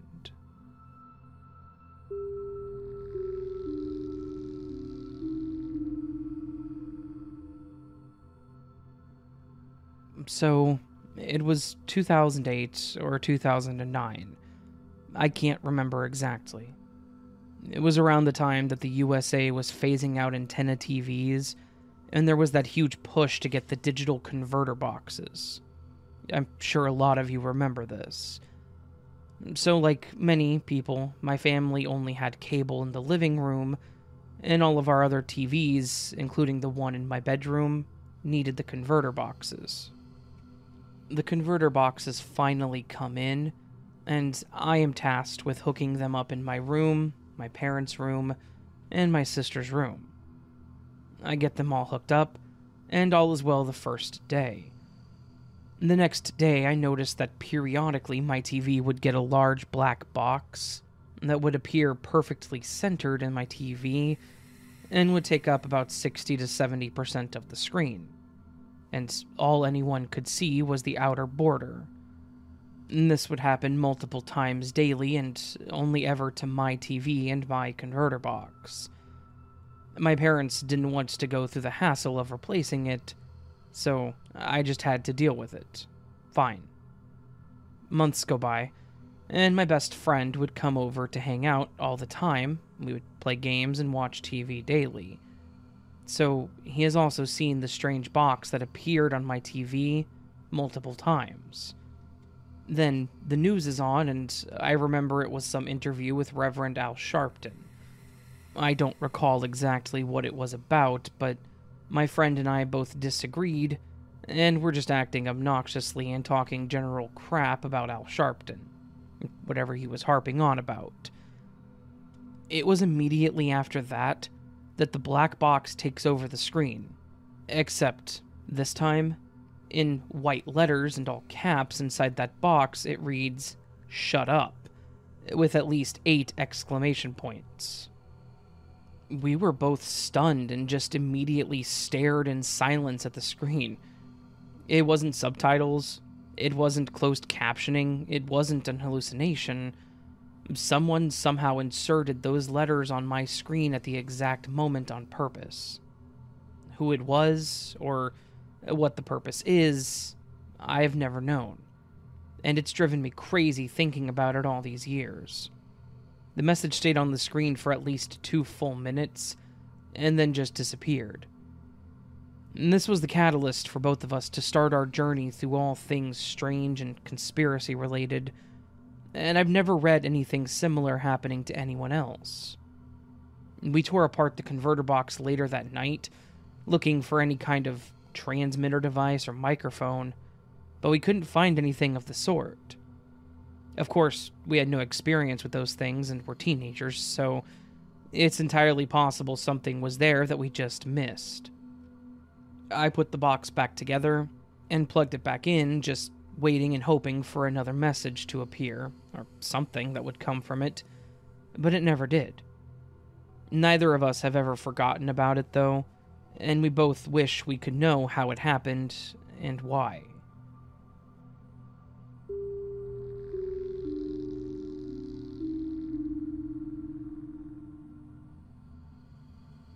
In December of 2017, we needed to get Christmas stockings for our first holiday living on our own as a new family of 3. Being that our son was also 1 year old just the week before Christmas, and we had a trip planned to see the family, the budget was tight. I decided to settle on some cheap throwaway stockings made of felt that I figured we would just use to get us through this first holiday, and if they didn't hold up, or I wanted something else going forward, no big deal. My husband's stocking had a felt Santa on it, with a glued-on snowflake embellishment on the toe of the sock. It was the last stocking of its design that wasn't messed up in some way or other, then hanging a bit shorter than the others. I was glad to have found it because it was also the last way I could find a matching set of 3 all in the same style. Our son had a reindeer with a scarf embellishment. Mine had a snowman with a hat embellishment. Around 2 weeks into having them, my husband notices just one of the spokes on the snowflake embellishment is missing. Thinking our son messed with it and probably got it folded back or tucked behind itself somehow, I got up to investigate. Not only was it not just creased down, I really got in there trying to be sure, to the point that I was worried I would undo the hot glue holding the entire snowflake on. It was snipped. It was a clean cut straight across like a pair of scissors. Furthermore, I found the now cut-off spoke on the floor beneath where the stocking hung. We talked about how it was weird that it seemed trimmed off, and that it's a bummer because, even for being cheap, they made quite the cute trio. I threw the dismembered piece away because it was honestly just not even worth saving. It wasn't a big enough deal to me. A week and a half or so goes by when my husband is again the whistleblower. This time, he's telling me the spoke is back, and asking me when I got a new stocking. Confused, I go to grab the stocking and show him closer since clearly his eyes needed some help. I'm walking over to pick it up while telling him that I didn't get a new stocking, so he's obviously mistaken and just seeing things. Sure as hell, it's there. I tug on the piece that we both saw on the floor, and both saw me throw away. It's solid, like it never was detached.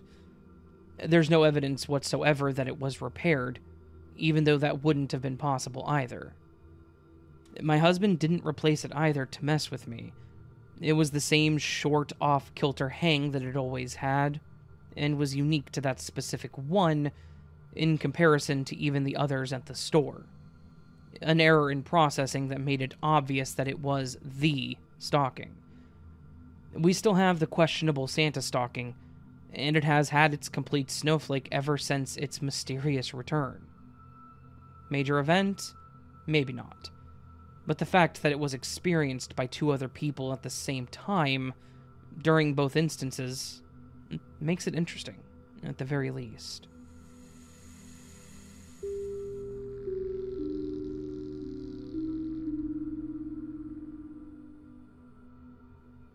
So this happened about 4 years ago, but me and my boyfriend, now fiancé, remember this exactly the same and still have no explanation. We had just moved into our first house, and for an idea of the layout, when you walk through the front door, the living room, dining room, and kitchen are all one room, and you have a visible view of the sliding glass door that goes to the back porch when you walk in the front. On the outside, if you walk through the carport, there's a screen door that also enters the back porch. It was a pretty small house, so walking from the car to the front door takes like 10 seconds tops. For context, soon after we moved in, we rescued a dog, Athena, a 9-month-old Shar-Pei. We had only had her for a couple of days at this point, and she was not house-trained. She would run if she got the chance to get through the door. And there were times where I spent hours chasing her down the neighborhood when she would slip through my legs. She was also very skittish, and didn't like interaction at the time because of her former situation. The only way to lock our sliding glass door was to jam a PVC pipe on the tracks, so it couldn't be opened from the outside. The screen door on the porch was also locked, and the screen was higher up, and the bottom part was blocks. Okay, now to the nitty-gritty. We needed to get groceries for our new house, and couldn't leave the dog inside because of the fact that she wasn't house-trained yet. She would go everywhere and rip everything apart. It had happened once already. It was a cool night, and the back porch had a fan, So we put her on the back porch with her food, waterbed, and the fan going, and we went to the grocery store a few blocks away. When we got home, we walked in with the groceries, left the front door open, and had to make several trips to and from the car. Each time, we walked out together and walked in together, and each time she was sitting there looking at us through the window or playfully jumping at the door. Each time I would stop and playfully jump back towards the window. Well, the very last bit of groceries we were bringing in through the front door, we both stopped dead in our tracks. She was inside, walking from the sliding glass door. It looked as if she just walked right through it. We both looked at each other confused. We were never out of each other's sight, so neither of us could have let her in without the other seeing it. The PVC was still jammed in the door, and it was tightly shut still. We went to the screen door, and it was still locked. We checked for any holes or opening in the screen and the back porch, but there were none. Thinking back, even if she would have gotten out from the back porch somehow, she would have just run away. We checked and pondered any possibility, but it just didn't make any sense. We still have her to this day. She's 5 years old and is the best good girl ever. She's house-trained, no longer skittish, and is very happy and healthy.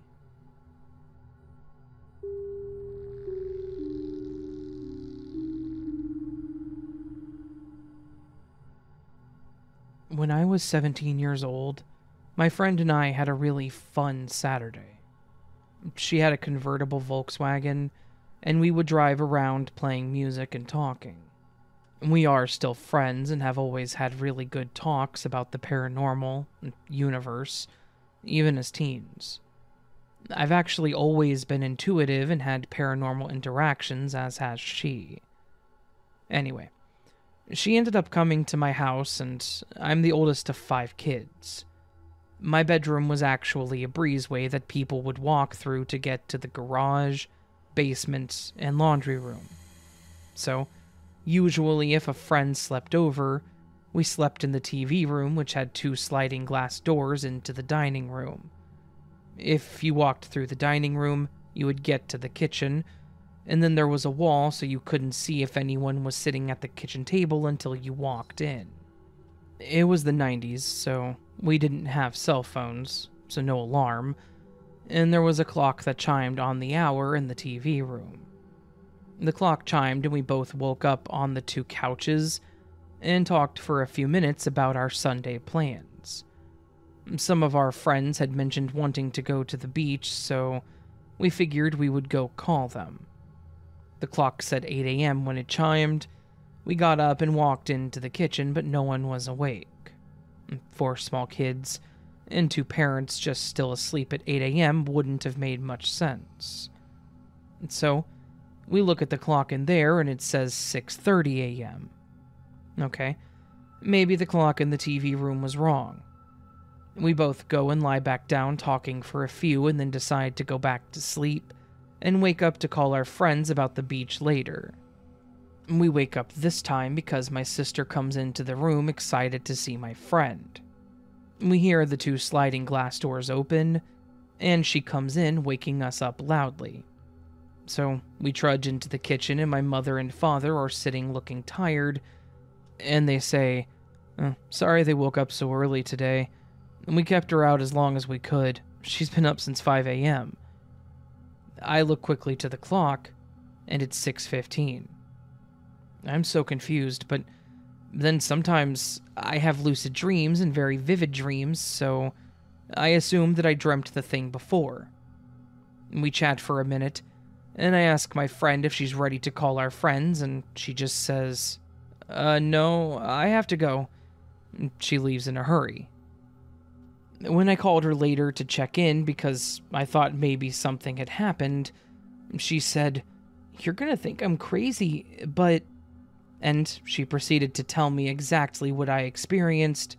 She had experienced it, and I laughed and explained that I had the same thing happened, and thought that I had just been lucid dreaming.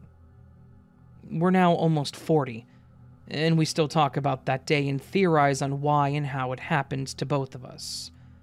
We haven't told many people because, when we did, our friends just thought that we made it up, and our families just said that we probably smoked too much pot. But we know that there was some sort of glitch that happened, and it leads me to where I am today.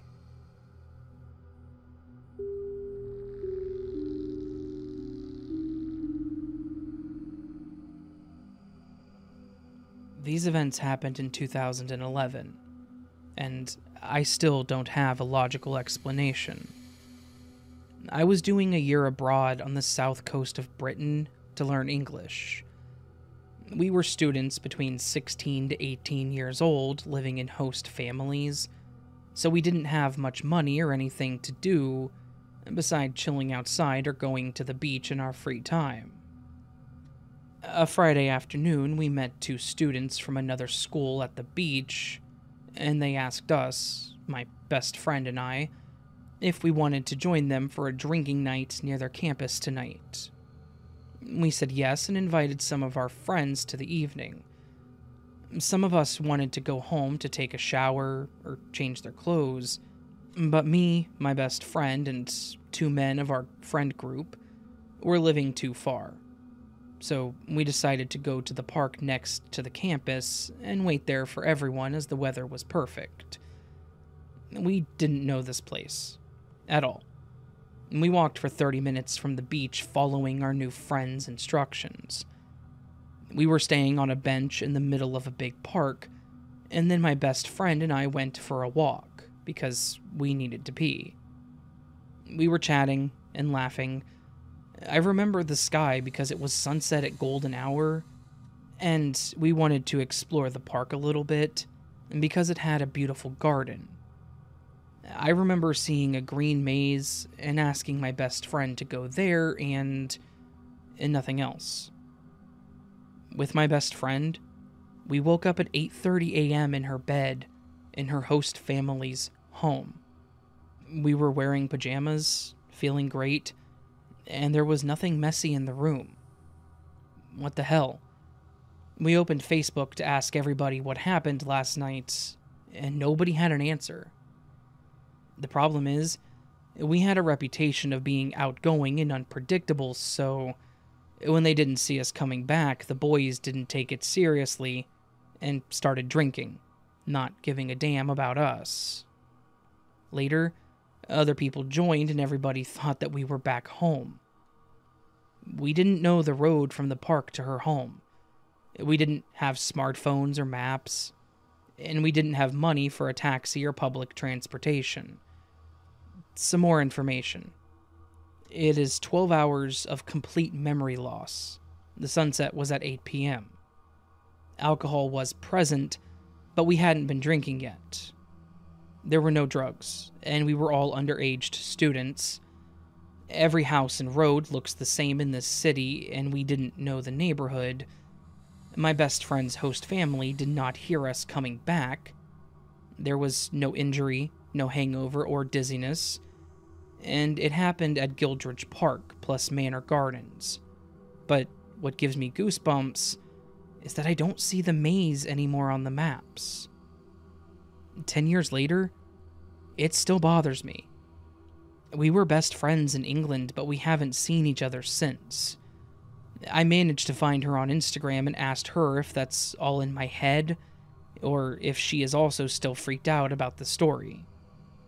She has no explanation, and tries not to think about it anymore. I'm glad because some people don't believe my story, and those screenshots are just little evidence. So what's your theory? What exactly happened?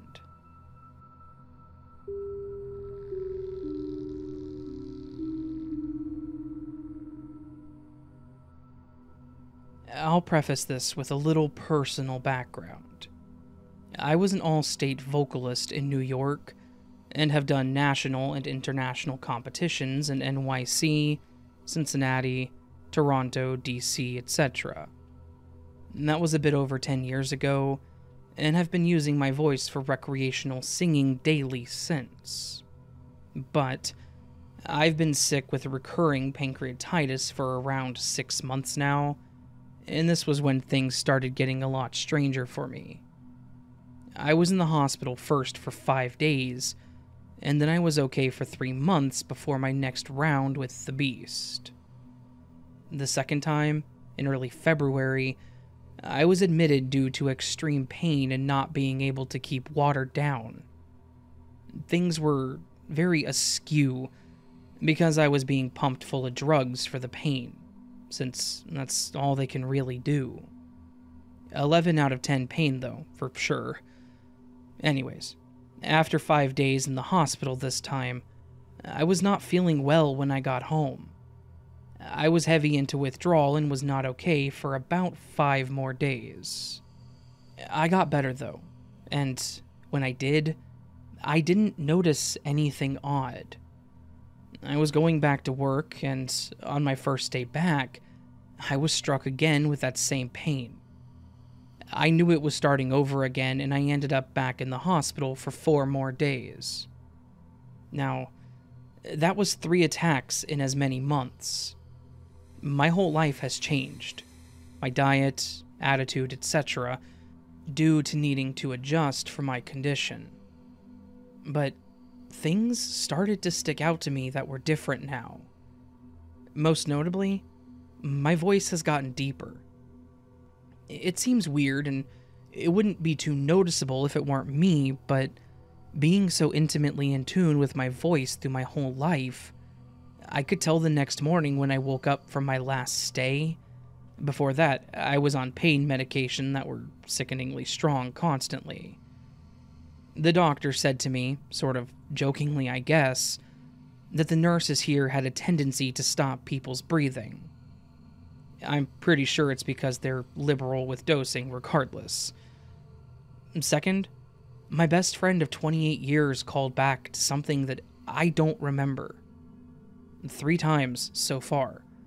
And then I have a memory that he doesn't have. Third, before I went in the first time, during a work meeting, we were told about how the unpaid time off that we got would be changing. 2 months after the first happening in January, I needed to take 2 hours off one of the days and needed to let the boss know so he could adjust the PTO according to the new policy.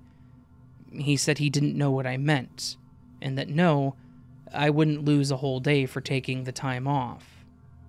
We got 3 days where if we missed any time, it would count as one of those days, and you could just stay home at that point, but it was only 3 for the entire year, as of the first of that year.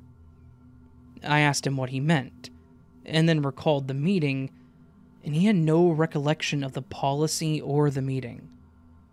I've asked the only coworker that I work with directly, and he doesn't remember either. So, that's it so far. I'll update if anything else ever comes up, if anyone is interested.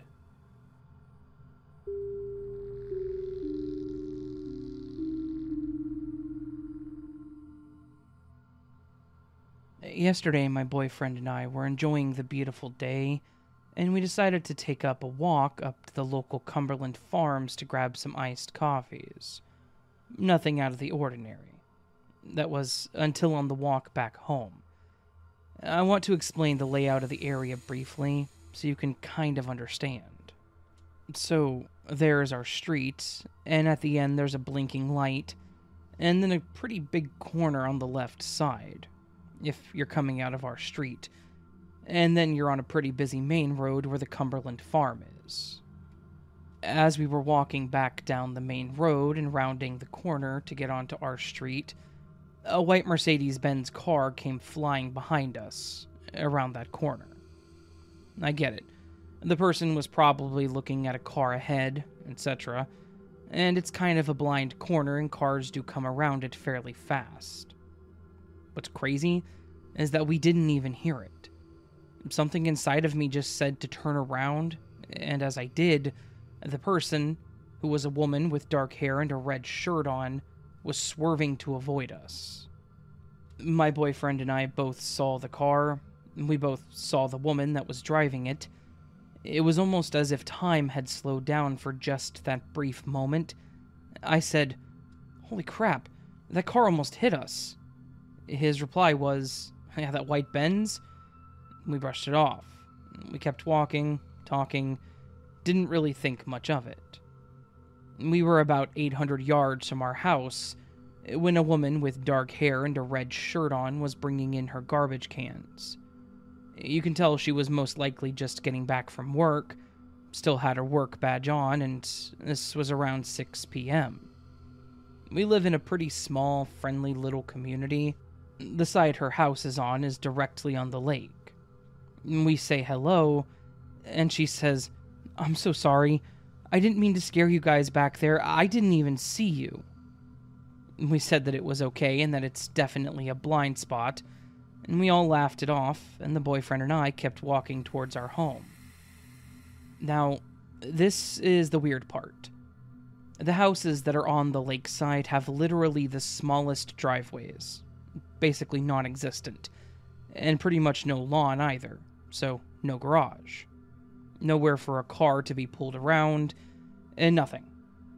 This particular home, the woman's home with the red shirt, honestly gives off more of a summer cabin kind of home, if that makes any sense at all. Anyways, there were 2 cars in the little parking area of her home, a bright red, and I mean apple red, and an ugly green one, more on the dark side. Both are colors that you don't really see. I'm not sure on the exact type of car that they were, but they were both the same, besides the color. Ugly cars that I want to add. Definitely nowhere near what a Benz looks like. Not even close. More like what a Prius looks like. My boyfriend was the one that made the comment and said, "I thought it was a white Mercedes that almost hit us." I was so dumbfounded. I kept looking back, trying to justify what just happened. It was 1,000% the same woman, but a totally different car?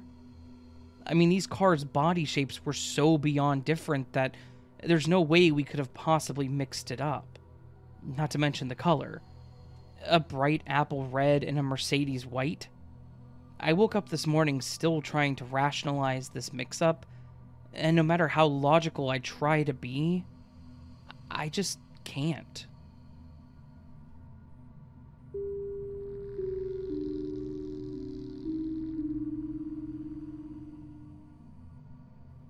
I'm a 60-year-old male and recently retired from my job. I live in the same town where I was born. It's a small town of only 30,000 people, so I know this place well. I live alone and still get up at 5:30 every morning.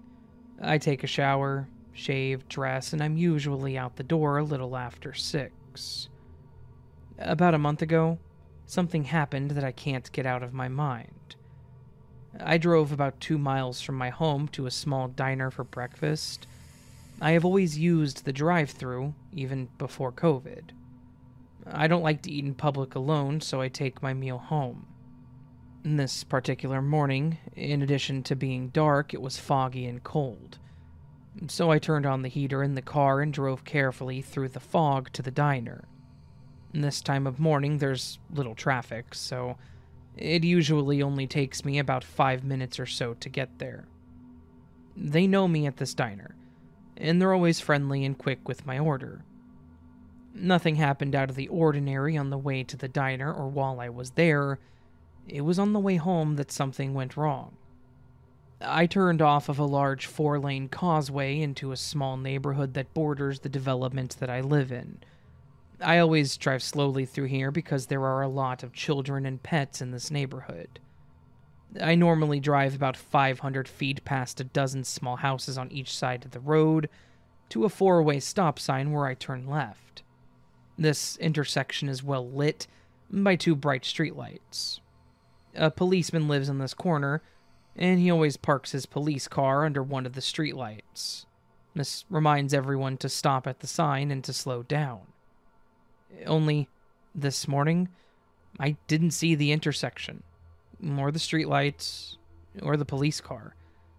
I'm driving along and I realize I should be at the stop sign. Then I notice the fog is thicker now and I can no longer hear the sound of my car heater fan blowing. I feel the heat, just no sound. I also don't hear the engine or the humming of my tires on the road. I don't recognize the houses on either side of the street either, and they seem to be moving closer to the road. I get the feeling they're trying to crowd around me. I want to turn back, but a voice tells me, "Keep going, don't turn around." I arrive at a fork in the road. This fork, which I have never seen before, is lit by a dim streetlight and has a yield sign that looks very old. It's one of those yellow ones with black letters that I remember from my childhood. It's rusty and leaning to one side, like it's been hit a couple of times. The voice says, "Take the right fork." This time I just do it. Now, the houses have disappeared. It's just me alone in my car with the fog, the silence, and the cold darkness. I'm about ready to scream when I see a very bright light ahead, and the voice says, "Drive to the light." I still want to turn around, but somehow I keep moving forward. I trust the voice now. I'm relieved to discover that the light is coming from a convenience store at a familiar intersection. Only this intersection is at the opposite end of the street that I just turned onto, off the causeway. I've covered a distance of 2 miles in under a minute. How this happened, I don't know, but I turn towards my house. At this point, I can hear the heater fan again, and I kind of smile at the humming sound my tires make on the road. I arrive home safely, ate my breakfast, and tried to forget what just happened to me. And I'm still trying to forget it, but I don't think I ever will.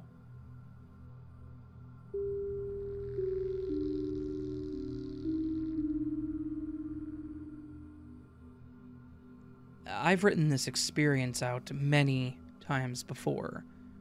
It was a while ago, so most Reddit channels dealing with glitches always remove it, quoting a rule about not posting childhood experiences, because of the possibility of misremembering. But recently, I found an old journal from back before the internet was even a thing. Back when if you wanted to record something, you actually needed a pen and paper and to do it by hand. It was my book of weird experiences. This one was in there. So I've since updated it and clarified some things that I've been asked before. I will say that this took place a long time ago in a universe far away, and this event haunts me to this day. It's actually the reason I never got into sports, especially football. In high school, in gym class, we were playing flag football. I admit I wasn't very good and therefore wasn't liked by my peers. I was an outsider anyways, so this is what led to what happened. The kids must have thought it would be funny to throw the ball, not to me, but at me, when my back was turned. You know that feeling you get when you somehow know someone is looking at you, and then you turn to see someone is? Well, I got that feeling. I turned to see the football hurtling towards my head. Now, I know how this will sound, and it's what bothers me the most, simply because if anyone else said it, I'd call BS as well. But the ball froze, in midair. I thought it was just a mental thing, only from my perception, but then I noticed the other kids were standing there looking at this football frozen in the air, puzzled. They weren't frozen. Nothing else was. The looks on their faces were something between fear and confusion. As we stood there, the coach yelled something. He then saw what we were gawking at, and his look was similar. We stood there for about 2 or 3 moments. It was surreal. It wasn't caught on a line, and it wasn't in an updraft or anything. I remember that day. It was overcast and growing gloomy, but it wasn't a windy, stormy, or nothing like that. I was hoping for foul weather or anything to avoid gym class outside, and that just didn't happen. That Neanderthal of a coach didn't care anyways. Now, to clarify, the football was thrown from about 20 feet away. It was thrown in a spiral arch that was directly on course with my head.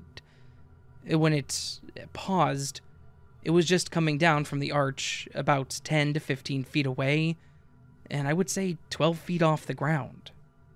Back to what happened next. As I moved from my spot where I had been standing, gawking at the ball just unpaused the moment that I moved out of its path. I was promptly told by the coach that I was out of the game and to sit on the sidelines. Something I was more than happy to do. The kids and coach just went back to playing as normal.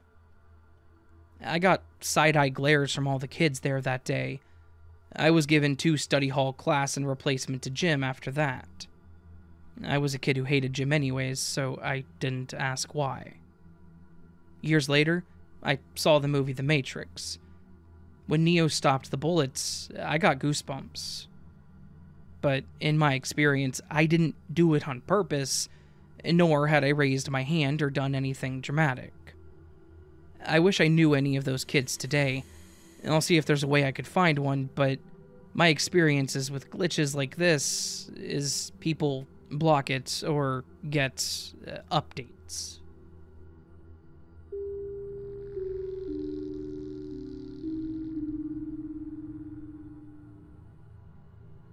I hadn't heard of the term glitch or read any user stories when this occurred, but since then have listened to and read lots on YouTube and Reddit, so I decided to share my own.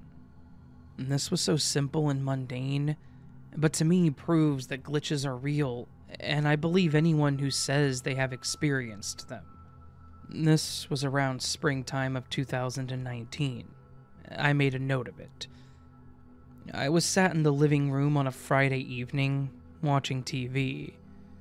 My then teen daughters had just gone to bed, as had my partner, who asked if I would bring a cup of tea up in the adverts, or when the TV program finished, and I also retired.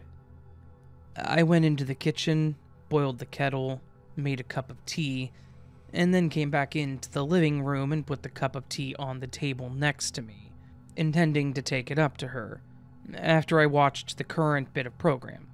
At some point, I must have then dozed off into a fairly light sleep, as sometimes happens on a Friday evening after a week of work.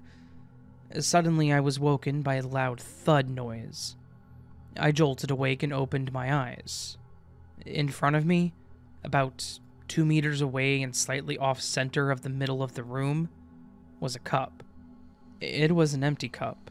Not one of the regular cups we have, but my partner's special, slightly larger cup she sometimes uses for different types of tea. It was bone dry, no liquid in it. The other cup of tea that I had made was still next to me, with the tea, now slightly cooler, still in it. I had not brought this other cup into the living room and put it into anything such as the sofa where it could have fallen off and made the noise. So, basically, this cup, which was kept in a cabinet in the kitchen next door, had jumped or materialized from the kitchen cupboard to this room and fallen onto the floor, waking me up. From the noise of the thud, I gathered that it had fallen at least handheld height, as if someone had carried it and let go of it. And no, it was impossible for my partner or the kids to have done this to play a prank, because the room door was shut, and it would be impossible to do this because of the layout of the room. Also, I checked shortly afterwards, and they were all in bed asleep.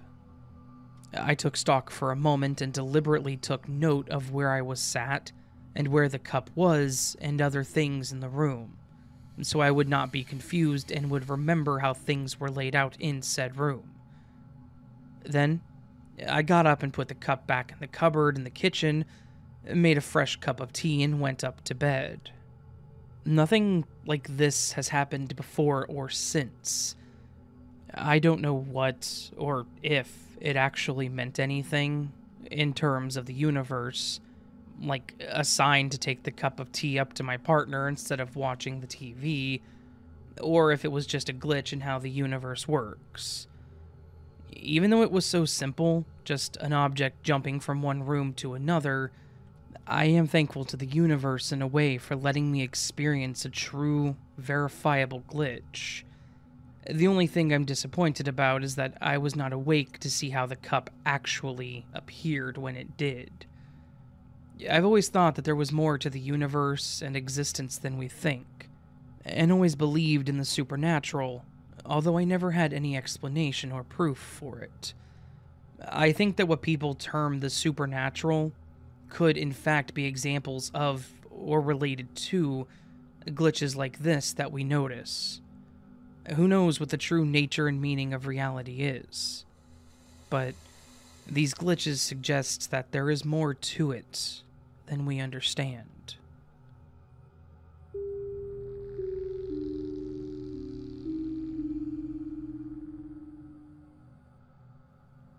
I'm a 55-year-old man, and my daughter suggested that I submit one of my glitches to this podcast, as she is an avid listener.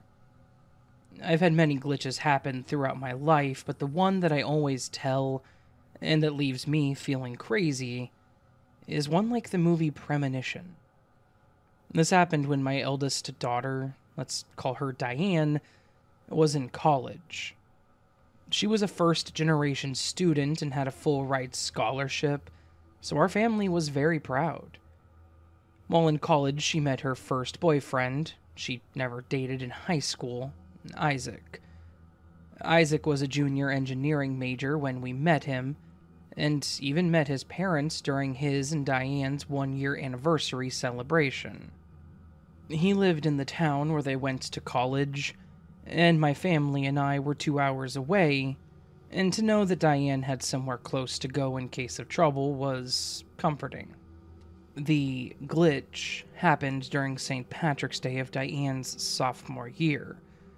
So, although Diane had a full scholarship, she worked a part-time job at a retail store for extra cash, and that day she was working until close and had asked if I could send her some money before work, as she was between paychecks. Her mother sent it, and Diane texted me that she received the money and thanked me. She said she would text tomorrow, as she said she had to pick up Isaac to be a DD for him, and she would spend the night there. Diane wasn't a partier, so I never worried about her drinking and driving or getting into predicaments. About 4 or 5 a.m., I got a call from the police department in Diane's town asking for her parents. I told them that it was us, and he informed us that Diane had been in an accident and was at the hospital in the town over from her college. He said he didn't have any information and that we needed to go there as the ER team was busy with life-saving measures. Within minutes, my wife and I packed up our other 3 daughters and flew the 2.5 hours to the town they said Diane was at. We got a hold of the hospital, and they said they couldn't release information over the phone, but told us how to get there and which side of the hospital to go to.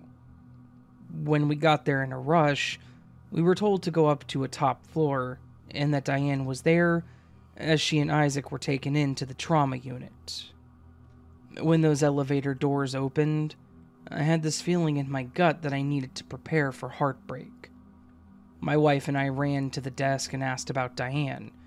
A nurse pointed to a waiting room and said that a doctor would be in. The doctor didn't take long, and gave the worst news that you can get as a parent. Diane didn't make it. They said that she had put up a good fight, but a head injury caused a life-ending seizure when they were intubating her. The doctor gave us his condolences and said that we could see her before the morgue took her, and that a social worker would be up to talk to us about moving Diane's body back to the hometown. Seeing my daughter like that is forever seared in my brain. All the tubes and wires and blood everywhere. She looked like her, but not. Isaac's parents stopped over and hugged us as they said Isaac didn't make it either, but he was killed on impact. Apparently a car full of college-aged girls were driving drunk, and turned left at a red light without stopping and went full speed head on with Diane and Isaac. Isaac's parents said the other party's families were there as well, and that of the 5 girls in the vehicle, 4 were killed on impact, and the other one was in critical condition. The next day was a blur, and my family was sleep deprived. We didn't want to leave Diane, but we had to make arrangements. Although I was emotional and sleep deprived, I knew that my daughter had died. We never received a call saying she came back. We left the town about 12 that afternoon after talking to a social worker and the police. When we got back, everyone was crying throughout the day, and we made calls to the relatives and our spiritual leaders. We're Native American, and we hold 3-day wakes followed by a funeral, and usually it's open casket. After making calls, we realized that we would have to collect Diane's things from her dorm room, which we overlooked in our grief coming home. We called campus housing and explained what happened, and asked her information as we didn't remember her dorm info. The lady was very sympathetic, and gave us the information and said that they would leave a note for when we go there.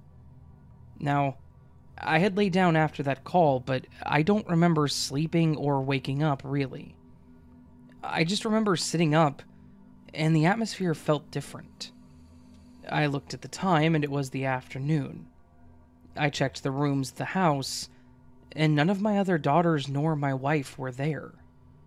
I called my wife, and I asked her where she was, and she said work. I asked why she went to work, and she said because she does every weekday. Or was she missing something? There was no grief or sadness. Nothing in her voice. I asked her if she remembered last night, and she said, "What happened?" And then she said, "Oh, and I sent Diane the money she asked for. Just make sure that she got it. I have to go." Hearing that confused me, but raised my hopes. Diane? Today? I checked my phone, and right when I did, I got a text from Diane saying she got her money, and that she was going to DD Isaac tonight. I called the number half thinking it would just ring, but my other half hoping that she would answer. She answered. To hear her voice made me cry like a baby. Dad, what's wrong?" she asked in a panicked voice. I collected myself and said, "Baby, I had a horrible dream about you dying, and I'm being serious. This is weird. I don't know if it was a dream or what happened, but you're alive, and I want you to stay alive." Diane was confused, and I told her that I was on my way over there, and I would take her and Isaac to dinner. I begged her to call into work, and that we would have a great time. Just to appease me, she agreed. I let my wife know that I was going to see Diane ASAP, and that I would tell her when she got off work. When I got to campus, I decided to check something and went to the housing desk and asked for Diane's information. They said they would give the room a call. I looked over at their desk and saw no note about picking up anything from Diane's dorm. I heard them talk on the phone, and they gave me Diane's info. Let me tell you, when she opened the door, I hugged her so tight, and I did not want to let go. She looked like herself and everything. I still felt sleep-deprived from that glitch call, but I was happy. The rest of the evening went well, and I went home and explained everything to my wife. We saged ourselves down and prayed for our family's safety. Diane is now 31 with 2 kids of her own, and every day I'm still afraid that I'm going to glitch again and go into a reality where Diane is gone and my grandkids don't exist.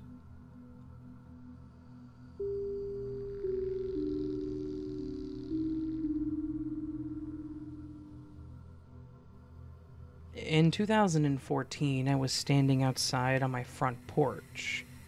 Next to my house was a big green belt/water retention area. I lived at the end of the street where the street begins to curve to go on to the next street, if that makes sense.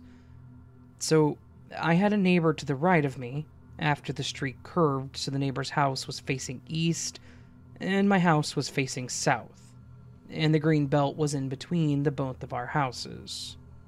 That sounds confusing, I know. Anyway, the entire sky was gray, like it was rainy weather. There was no blue anywhere in the sky, so basically it was just a giant sheet of gray clouds. I noticed that it had started to sprinkle this really weird type of drizzle on the neighbor's house, but not my house, and none of the other neighbors' houses. I knew this because I could see the line of demarcation from where the rain stopped on the sidewalk. This neighbor had another neighbor directly to its right. That neighbor's house was not getting rained on either. I thought it was really odd, but I decided to go in for a second and open the garage to take the trash cans out to the road. So, after I wheeled the trash cans out to the road, I stopped there to look around to see if it was still raining on the neighbor's house. It was not. So I walked out to the green belt because I could hear a rumbling noise. It was like the sound of a dishwasher running but up in the sky. It was a very low rumble, and I couldn't pinpoint where it was coming from other than up. And the noise was spread out so that it wasn't centralized on any one area in the sky. It was just rumbling in the clouds. The noise that it was making was like this vrr, vrr, vrr, vrr. It's hard to describe a noise through text, but if you can just say that noise out loud, then you might be able to get the idea. Hopefully me saying it out loud did get that idea across as to what it sounded like. Anyway, so I'm standing there looking up at the sky, and the gray blanket of clouds starts parting, and as it's parting, the rumble is getting louder, as if the rumble was coming from up inside these clouds. When I say the clouds were parting, I mean perfectly. Hold your arms straight out in front of you, and put them together, and then slowly start to move them apart from each other. The blanket of clouds was parting, with a perfect line formed straight down the middle of the clouds, and it was opening up, revealing perfectly clear blue sky up inside the clouds. And the rumbling was getting louder the further the part opened. I ran inside to get my phone to take a picture or a video, and my phone died. I had an old cell phone that I tried to use, and I couldn't get it to turn on. I even tried to use my ex-boyfriend's professional camera that he had at my house, but I couldn't figure out how to work it, so I was unable to get any visual proof of what I'm talking about. So I ran back outside to see what was happening, and it began to close. The perfect straight line down the middle of the clouds that had opened up and parted perfectly was now closing, and the rumbling sound was getting lighter. It had finally closed back together, and the rumbling had stopped. I'm looking around my neighborhood to see if anyone else was standing outside, and there was no one. Absolutely nobody. I was the only person that saw this happen, and it was directly over the top of the green belt, in between my house and the neighbor's house. The weird part is, it sounded like the noise was dispersing and reverberating off of a dome structure above the clouds. I don't believe that we are living in a dome. That's just what it sounded like.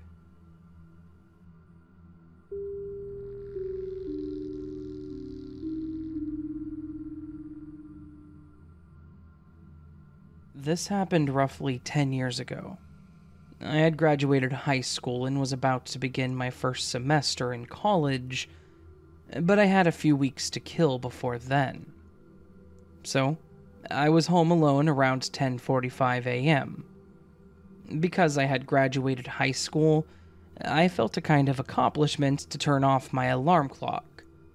It felt great to have a few weeks of freedom of waking up whenever the hell that I wanted. My parents were early risers. My dad, being from former military, woke up around 4:45 a.m. every morning, followed shortly by my mom, whose alarm clock went off around 5 a.m. I'm not sure what time my neighbors woke up, but I'm pretty sure they wake up around 6 a.m. as well. I was never fully awake enough to pay attention to alarm clocks of my neighbors. Well, as 11 a.m. rolls around, I decide it's time to prep something to eat, maybe boot up the computer to play some video games. I lived in a single-story, 3-bedroom house, so it's not very big, and I can hear everything from the living room or kitchen. By 11:15 a.m., I can hear the distinct sound of my alarm clock. I easily recognize it because it always sends a shiver up my spine. I have to convince myself that I'm in fact not dreaming, and that I did graduate high school. I race to my bedroom and inspect the clock. The alarm switch is set to off. However, it is continuously blaring at me. I hit the snooze button and check the time the alarm is set for, and it's 6 a.m. Once the alarm is silenced, I notice other noise emitting from all around the house. On senior night from high school, we received these commemorative cheap clocks, which had our high school and graduating class year etched into it. It took me a few seconds to realize that its alarm was going off. I had never heard it before, and I had no idea it even had an alarm function. I basically had to pull out the battery, because I didn't know how to shut it off. I was very confused as I walked out of my bedroom. Further down the hall was my parents' room, and I could hear the distinct wailing of their alarm going off as well. I entered the room and shut off that alarm clock too. After silencing all the alarm clocks in the house, I can hear the distinct wailing of alarm clocks coming from the neighbors as well. I was absolutely frozen in place, trying to figure out what was going on. Why were all the alarm clocks set to go off at the same time in the middle of the day? A few minutes go by, and everything returns to silence. The neighborhood goes quiet again, as I know I'm the only one home out of most of the neighbors. I walk out to the street, straining my ears trying to hear any sound whatsoever, as I could usually hear the sound of a stray car driving by, or the sound of a siren or honking. Nothing. For a good 3 minutes, it really feels like I am the only person left on Earth before the sounds of traffic begin to build up, and a distant wail of an ambulance goes by, and I'm able to catch my breath again. For the rest of the day, I just sit on the living room sofa staring at the blank TV screen, trying to figure out if it had just been my imagination, a hallucination, dream, or something else. To this day, I have never experienced anything like that again. As for the alarm clocks, I quickly disposed of my own before going to college, and I'm not sure about my parents' one, but I don't live there. But after a few years had gone by, my mom did mention that the alarm clock was broken and they had to get a new one. We sometimes just talk about random stuff.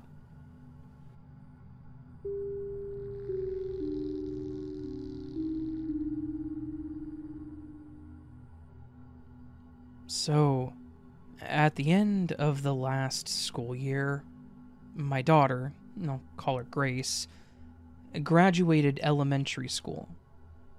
As the kids were saying goodbye to their friends for the summer, some of the parents were standing around and exchanging numbers so the kids could set up times to see each other. One of my daughter's closest friends, let's call her Kate, is being raised by her grandparents. Well, grandmother and step-grandfather. The grandfather introduced himself as Bob and asked to exchange numbers, which we did. I didn't talk to the grandmother as she was turned away talking to someone else, and I didn't get a good look at her. A couple weeks later, we had arranged for the girls to get together. I went to their house to drop off Grace. The woman looked familiar to me, and she recognized me. She had dated a man I knew named Bob, but not the Bob that I met and exchanged numbers with. He was a very close friend to one of my close friends. Let's call my friend Liz. Liz and I did everything together for years, although we had a falling out and hadn't spoken in about 5 years or so at this point. But when we were tight, we were always together, and she moved in with me for a few months after her house had burned down. Bob was a member of her church and a very close friend to her. We were younger than Bob by about 10 to 15 years, but she had a major crush on him, which he didn't return, but still stayed close with her. We went on camping trips together. He was in my house several times. We played cards together. I was at his house several times. So, when I say that I would instantly recognize him on sight, I cannot overstate the fact that there is no way I wouldn't know him if I was standing and talking directly to him. Plus, he would recognize me and would talk to me in a familiar way. So, now the grandmother is standing there reminding me how much we know each other. She dated Bob for a bit. She'd played cards at my house, and I'd seen her at his house. It was just a few times, almost a decade ago, but I did recognize her as someone that I knew. And as far as I knew, she and Bob had split up. So when she mentioned her husband Bob, I thought it was funny that she had married another man named Bob. But it's a common name. And the man I spoke with and introduced himself to me as Bob, like we were meeting for the first time, was not the Bob that I knew. He had snow-white hair, and the round paunch that elderly men get. He was soft-spoken, and he looked like a generic grandfather. He had no resemblance to the Bob that I knew at all. Except the next time that I saw the grandmother. The girls saw a lot of each other, so we saw each other regularly. She again mentioned Bob, and referenced something the 5 of us, her, Bob, my husband, and I, along with Liz, had done together. I was confused. She just said that she married the Bob that I knew. I started asking questions in the guise of just catching up. Yep, she meant the Bob that I knew. She told me that they had split when she started taking her grandchildren in, because their mother was neglecting them and she had to fight for custody. She didn't think Bob would want to start over with toddlers, to raise them in his mid-60s. It turns out that he did. He asked her to marry him and raise the children together, which totally sounds like the Bob that I know. But not the Bob that I met at the school and had spoken to, and neither of us recognized each other, which would have been impossible. But, sure enough, the next time I was there, Bob was home. Salt and pepper hair, fit for a man in his 60s, rugged, very distinctive looking. He greeted me like I had just seen him the other day, and spoke to me in the familiar way that I would expect from him. This was not the man that I spoke to at the school, and exchanged numbers with. I have no explanation. And no, it wasn't the real grandfather, as the grandmother's first husband had passed away many years before I met her. I stated that he was the step-grandfather at the beginning. I know this is long. Sorry. So, who did I talk to? And give my number to if it wasn't Bob? The number I had been using to contact the grandmother and from which she had contacted me was the one that I got. I wish I had gotten a good look at the grandmother that day because I think she wasn't the same person either.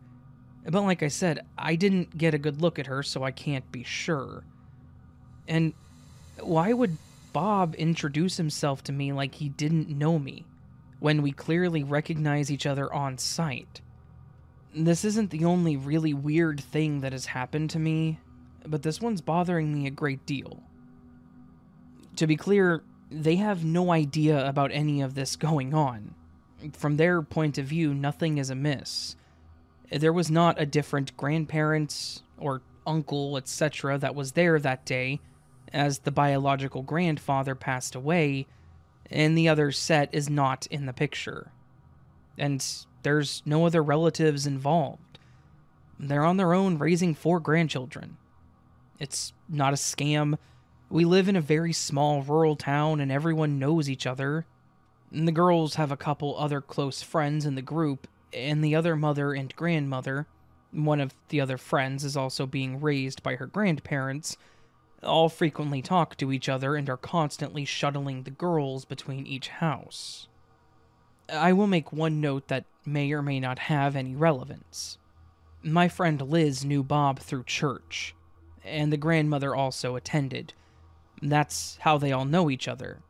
They were all very devout and deep into the church and religion, which isn't my scene at all.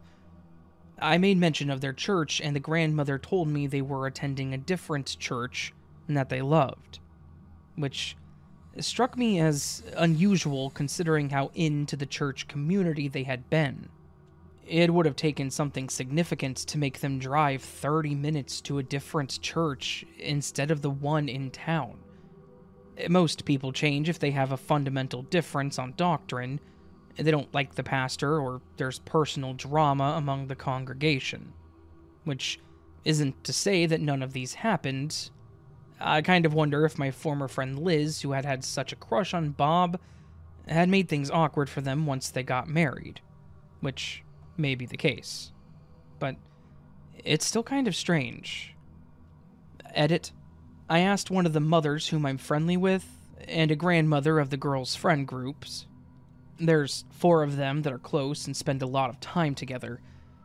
Both of these women assured me that Bob, the one I have always known, was in fact at the graduation. So, they saw the same Bob as always with the grandmother. The grandmother who was raising one of the other girls had known them for a bit, as their granddaughters had youth group together. The other mom had met them before, but didn't have their number and also exchanged numbers with Bob that day.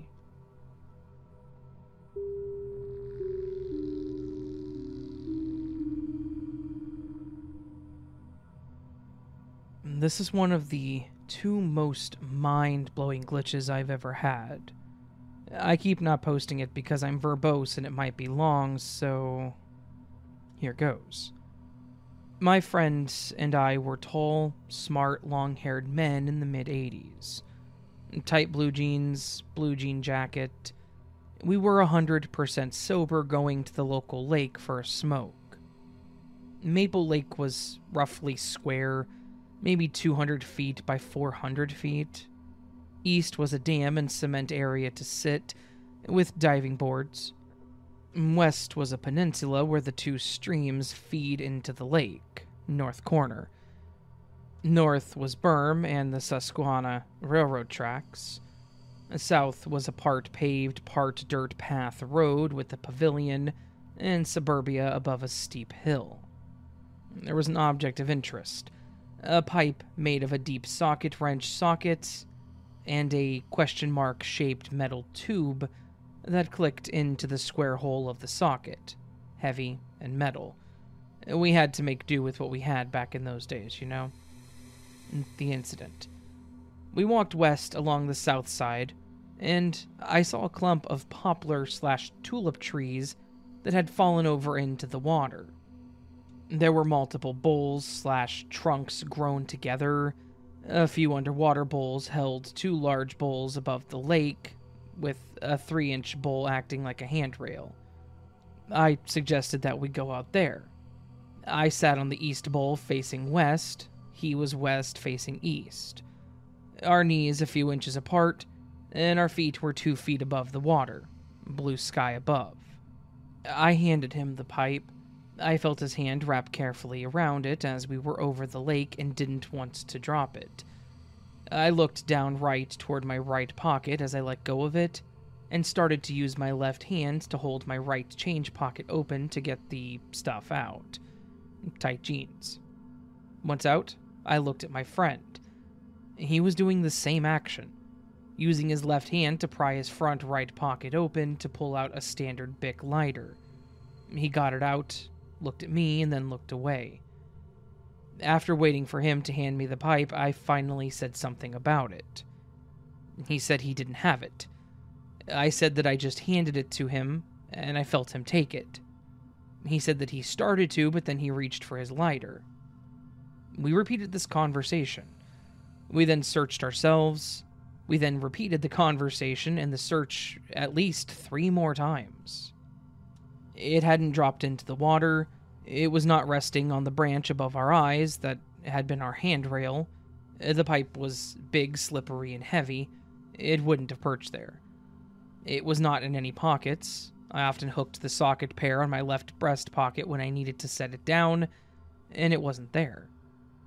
After these multiple pocket/area searches and frustrated discussion, we finally just both stared at each other with our hands out in a what the hell motion as we scrunched our faces in disbelief. Suddenly, it falls from the blue sky above, hits my left thigh, and ricochets past my right knee.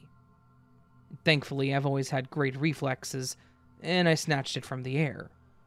My friend had seen it fall from above me as we stared at each other. Roughly 23 years later, my friend says, "Hey, I wanted to ask, do you remember that day at Maple Lake?" And I finished with, "And the bowl vanished and then fell from the sky?" And he was like, "I still think about that from time to time, and I wondered if you remembered it." And I said, "I'll never forget that moment in time. Thanks for reading. This is 100% true. I could make up a better paranormal tale than this. This was just a really weird day."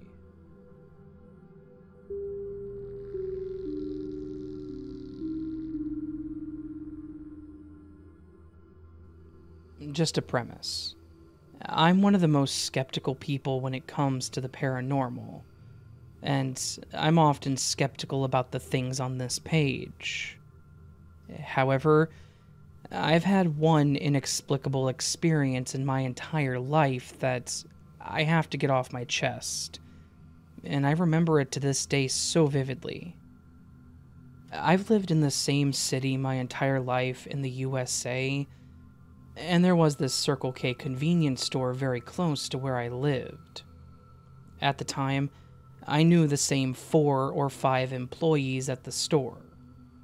The store only has one entrance, which also serves as the exit, and the parking lot in front of the store is the only parking lot. The store also only has one bathroom, which is designed for one person at a time. Back in March of 2011, I drove to this Circle K, and right about the same time, this white car pulled up next to me. I'm not sure what kind of car it was, but it was quite a beater, to say the least. Right when I was getting out of the car, the woman driving the white car had gotten out of it. She walked into the Circle K. I took some time to empty out some trash from my car, and I entered the store about a minute later. Keep in mind, this woman had not left the store yet, and there was only one entrance, which also served as the exit.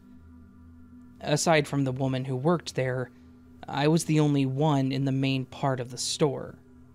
So I just assumed the woman that I saw walking from the car was in the bathroom. I got my snacks and went up to the counter. I already knew the clerk well. We would open up to each other about many things, and I had to ask if a woman walked in and was possibly in the bathroom. I just thought it was odd that this woman was using the restroom for close to 10 minutes at this point. Anyways, I described what the woman looked like to the clerk. She was very pale, white, obviously, had black hair, brown eyes. She was medium height, and as soon as I mentioned her very low waist to hip ratio, she had an abnormally large back end and huge hips, and thighs compared to her little waist. The clerk gasped. She told me that she knew exactly who I was talking about, and she also told me that she was a regular customer, but what she said to me gives me chills to this day. She told me that this woman had not entered the store on this day. I told her that I saw her walk in right before I did, and she told me that she was at the counter and never saw her. We were both baffled. I obviously wasn't just seeing things, because the clerk told me I described a regular customer, and this was somebody that I had never seen before. When I walked out of the Circle K, her car was still there. So I just sat in my car for 5 minutes, but then left, because I didn't want to seem creepy anyway. I never found out if she came back for that car. The only thing I can think of is the woman from the car walked in the store, was maybe doing something shady in the bathroom, maybe drug dealing or drugs, etc., and was in cahoots with the clerk. And the clerk was just playing dumb with me. Even though I knew the clerk, this doesn't mean she didn't have any secrets that she wouldn't tell me. Other than that, I don't know. She just disappeared into thin air.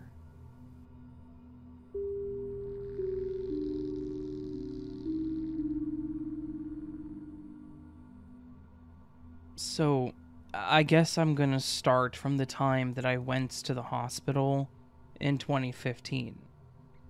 Apparently, I had high blood pressure and it was dissecting my aorta. I was rushed into surgery to save my life. I was out for 2 weeks, but within that time I had what I called nightmares. It was 2 straight weeks of complete terror. Sometimes I experienced myself in my everyday life, but each vision, dream, or nightmare always ended in the very hospital that I was in. Sometimes I woke, and I'm in the morgue, surrounded by bodies, while I was yelling to get attention and nobody could hear me. Other times I was in a completely different life, but I was still me. One, I was a rich entrepreneur nightclub owner, and I'm not the nightclub type. Other times I was a soldier in Iraq separated from my platoon. I was captured and tortured and forced to denounce America. Another dream, I was trapped in a strange restaurant that I owned and ran. Anyway, let me digress. When I finally came to, I just wanted to see my wife. The nurse said that she was coming and should be there any minute. My wife did end up coming, and when I saw her, I knew it was her, but she looked different. Her weight had changed, and so did her voice. Our memories were mostly on par with slight differences. I just wrote it off as a perception of events, and carried on waiting to be released so I could go home and finally feel safe. So, as I was discharged, and sent home with a huge amount of medication and new life rules to live by, they wheeled me down to my wife's car, but only it wasn't the car that I remembered. She owned a Hyundai Tucson, but this new car was a Chevy Equinox. I only knew it was her because I could see her get out to help me in the car. I asked her when she got the new car, and she said that she hadn't. We get home, and she helps me out and into the house. At this point, everything else looked normal. Same furniture, same color walls. So I began to brush things off again, figuring I would eventually circle back to what I had noticed. I asked where the dogs were, and she said that she had put them out so they won't jump on me because of my chest incision. So she got me upstairs and put me in bed and turned on the TV, and that's when I started to notice more strange things. And this stuff cannot be a perception problem. I turned on the TV to watch some news, and saw that Donald Trump was running for president. I thought, that's strange, because I remember he had dropped out of the race because the Republicans wouldn't back him, but they seemed to be embracing him. I thought maybe he had decided to just get back in. I was trying really hard to just brush things off now. I started to get anxiety really bad, so I turned off the news and picked one of my favorite movies to watch, The Lord of the Rings. As I was relaxing and getting my mind right, my wife made me something to eat and asked if I was ready or willing to see the dogs. I couldn't wait to see Rue and Riley. She opened the bedroom door and called them. They come running up in the bedroom, but instead of being happy to see me, they just stopped, sat and stared at me. There was no welcome home like usual. They acted like I had been there the whole time. Shortly after this, I learned about the Mandela effect.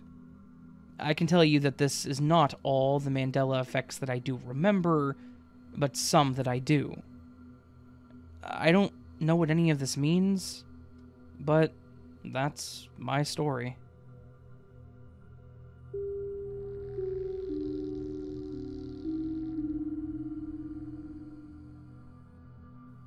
I have never in my entire life experienced anything remotely like what has just happened to me now. And also, I'm not crazy. I finished work at around 10:15 p.m., so it was pitch black and I cycled home. It's roughly a 25-minute cycle back to the house, and as I got into my little town, I was approaching the crossroads in which I go straight ahead at when I'm cycling home. Upon approach to the crossroads, the light is red, but I'm still a good 10 to 15 seconds away from it, so I continue at the speed that I'm going. I see another cyclist coming towards me on the other side of the road from the direction that I'm headed, and speed over the crossroad. As he's approaching me, I see he's wearing the exact high-vis helmet and jacket as me, as well as the same red backpack. By this point, the lights had turned amber and then green, so I thanked my luck for not having to stop, and kept going at the same speed that I was going at. Just as I was on approach to the green light, this other cyclist was right in front of me, but on the other side of the road and passing me. As he passes me, he says, "Careful, mate," in my voice. My exact voice. Also, I'm not from the country that I live in, so my accent is very unique, and it was the same tone of voice and everything. I stopped my bike and turned around, no traffic behind me as the roads are dead at this time of night, and he had vanished. There was no way he could have turned down a side road or made it so far that he was out of sight. He mysteriously vanished. I turned back around to begin cycling again, and all of a sudden a car sped across the road at around double the speed limit, running a red light. If I hadn't stopped to look at this mysterious person who looked and sounded exactly like me, I'd have been hit side on, and likely died. I don't believe in anything supernatural, and I'm not religious, but this is making me question some things. I think if this person hadn't just vanished after the warning, then I could answer it as a very unlikely event that someone who looks and sounds just like me had maybe seen the car approaching. But he vanished.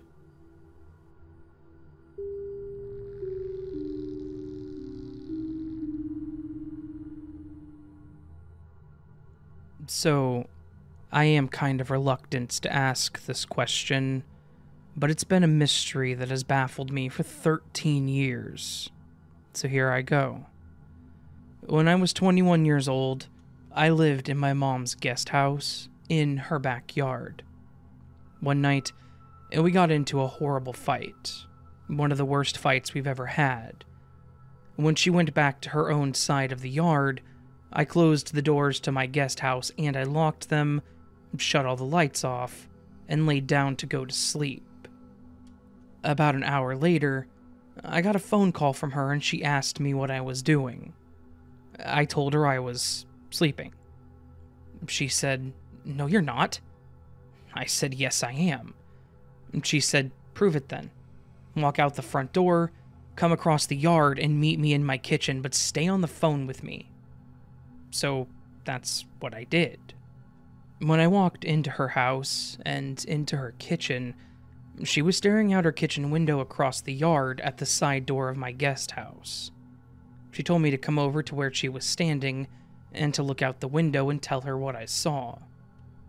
I looked out the window and I saw myself. It wasn't a current version of me, though. It was me my senior year of high school. I knew this because my hair was done the exact way that I used to do it back then. And I was wearing my favorite shirt and matching shoes that I used to have back then as well. I was sitting on a chair that I actually did have sitting outside the door of my house in the side yard.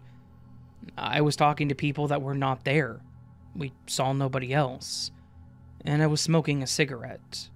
I also used to smoke back then. I had my legs crossed and I was laughing and having a good time.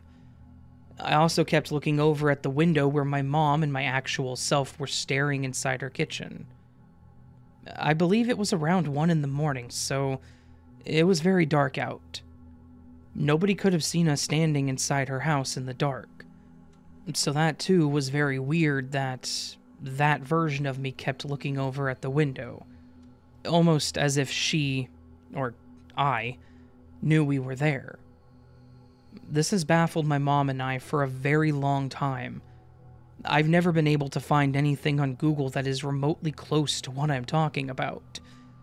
The only thing that I've seen through research is information about doppelgangers. I know the difference. I'm aware of what a doppelganger is, and this was something entirely different from that. Can somebody else who is spiritual and enlightened please tell me what the hell that was? And thank you in advance.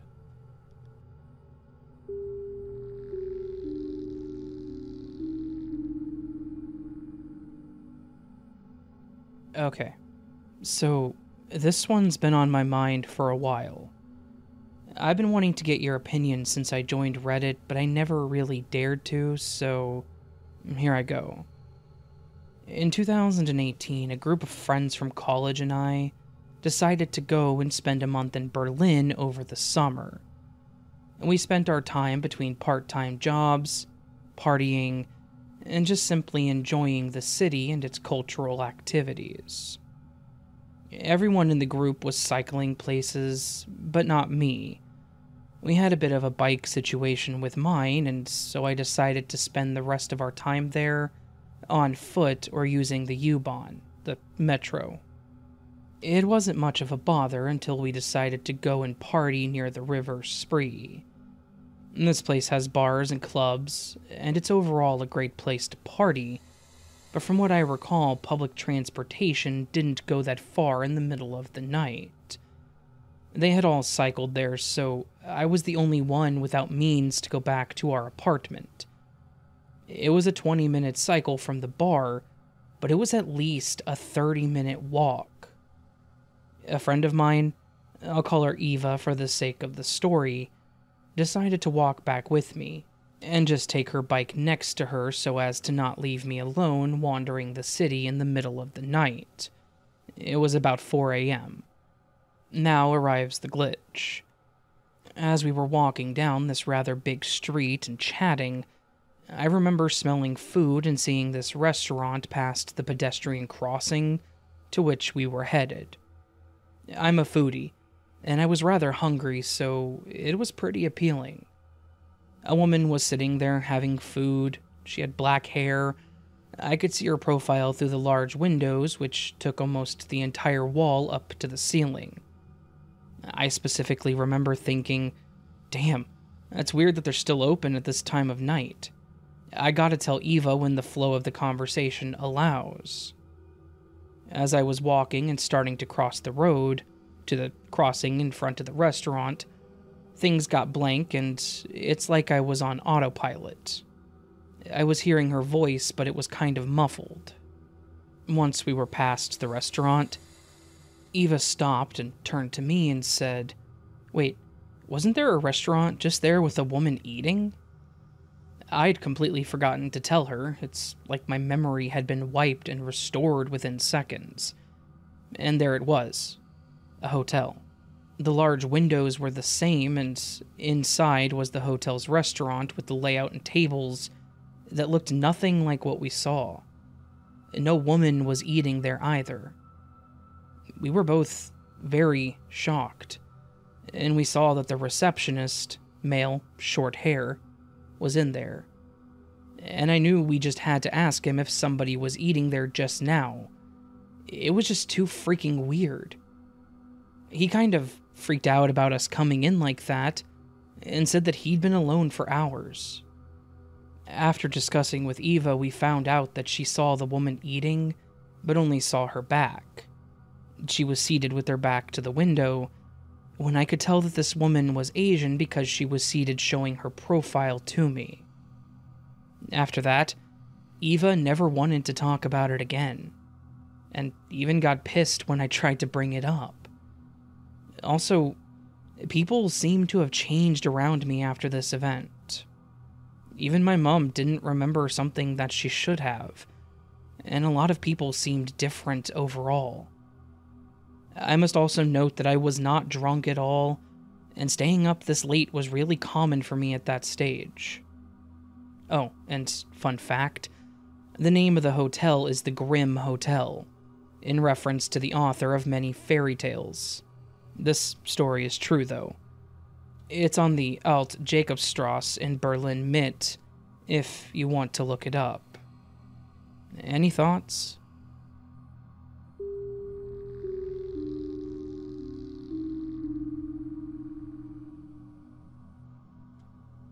So, I have always heard of Glitch in the Matrix stories, and I can't say I believed them to be true until my experience last night. I work in an office building, and the best way I could describe it is that it looks just like you would see in the movies. Once you walk in the front door, directly to the left is a row of cubicles where customer service takes calls, which is where I work. In the center of the floor, after walking in the front doors, there is a small showroom, and to the right there are more rows of cubicles for the technicians, and against the right side wall are the restrooms. So, here we go. I work evenings, as we provide 24-hour service, and this happened late last night. At this time, there were only 2, sometimes 3 other people working on my side, and on the technician side there was 1 person. Around 11 p.m. I had to go to the restroom, but I couldn't go until the other person on my side got back from break, or there would be no one to answer calls. On one of my monitors, I'm able to see who's clocked in, available, and on break. I was unavailable, the technician was also unavailable, and my coworker was on break. Now, before this gets crazy, keep in mind it's nighttime, and there is very minimal movement throughout the office. And after 2 minutes of no movement, the lights turn off. Finally, she got back and sat down, and right when I saw available next to her name, I put myself on break at 11:15 on the dot, and tried standing up really slowly as my chair happens to be ridiculously squeaky. Standing up slow didn't help. It was the loudest chair squeak I have ever heard, as a matter of fact.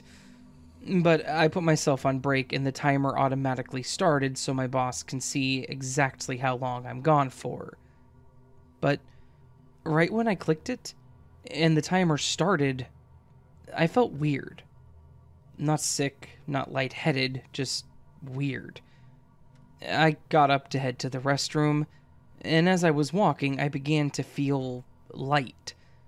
And with each step, I felt more and more light. Like, if I were to jump, I would just float. As I passed the showroom, the center floor lights didn't turn on, and I walked the same route that I always do. I thought it was weird, but proceeded. I got to the right side of the building, and again the lights did not turn on. I asked the tech who was in that night if the lights had been acting up all night, and he didn't answer. I peeped around his cubicle and he was gone, which made no sense, because when I got up to use the restroom, his status was available. It was very strange, but I proceeded to use the restroom. Once I finished and stepped out, the lights flipped on, And on top of that, once they turned on, the tech jumped up and said in a joking way, "What are you sneaking up on me for? You almost gave me a heart attack." I asked him where he was at when I walked by the first time, which was about 2 minutes ago, and he looked at me confused and said, "I've been parked in this chair for the last 3 hours." I was so confused and just said, "Oh, I must not have seen you," and proceeded back to my desk. As I passed the showroom, the center lights flipped on, and once I got back to my desk, my coworker said something that really freaked me out. She said, "Hey, did you finally get that squeaky chair fixed? I didn't hear you get up this time." I sat down and it squeaked pretty loud, and she was like, well, that's odd. And sadly, this isn't the end of this experience. I went to take myself off a break, and the timer had only been going for 2 seconds. I looked at the clock, 11:15 on the dot.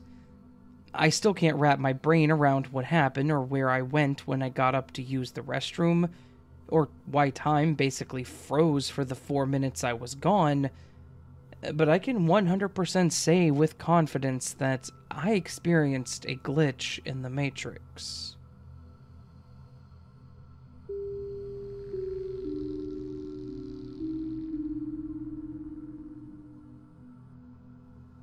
So, a few years ago, I spent a month studying French in Montreal, Canada. I stayed at a student residence.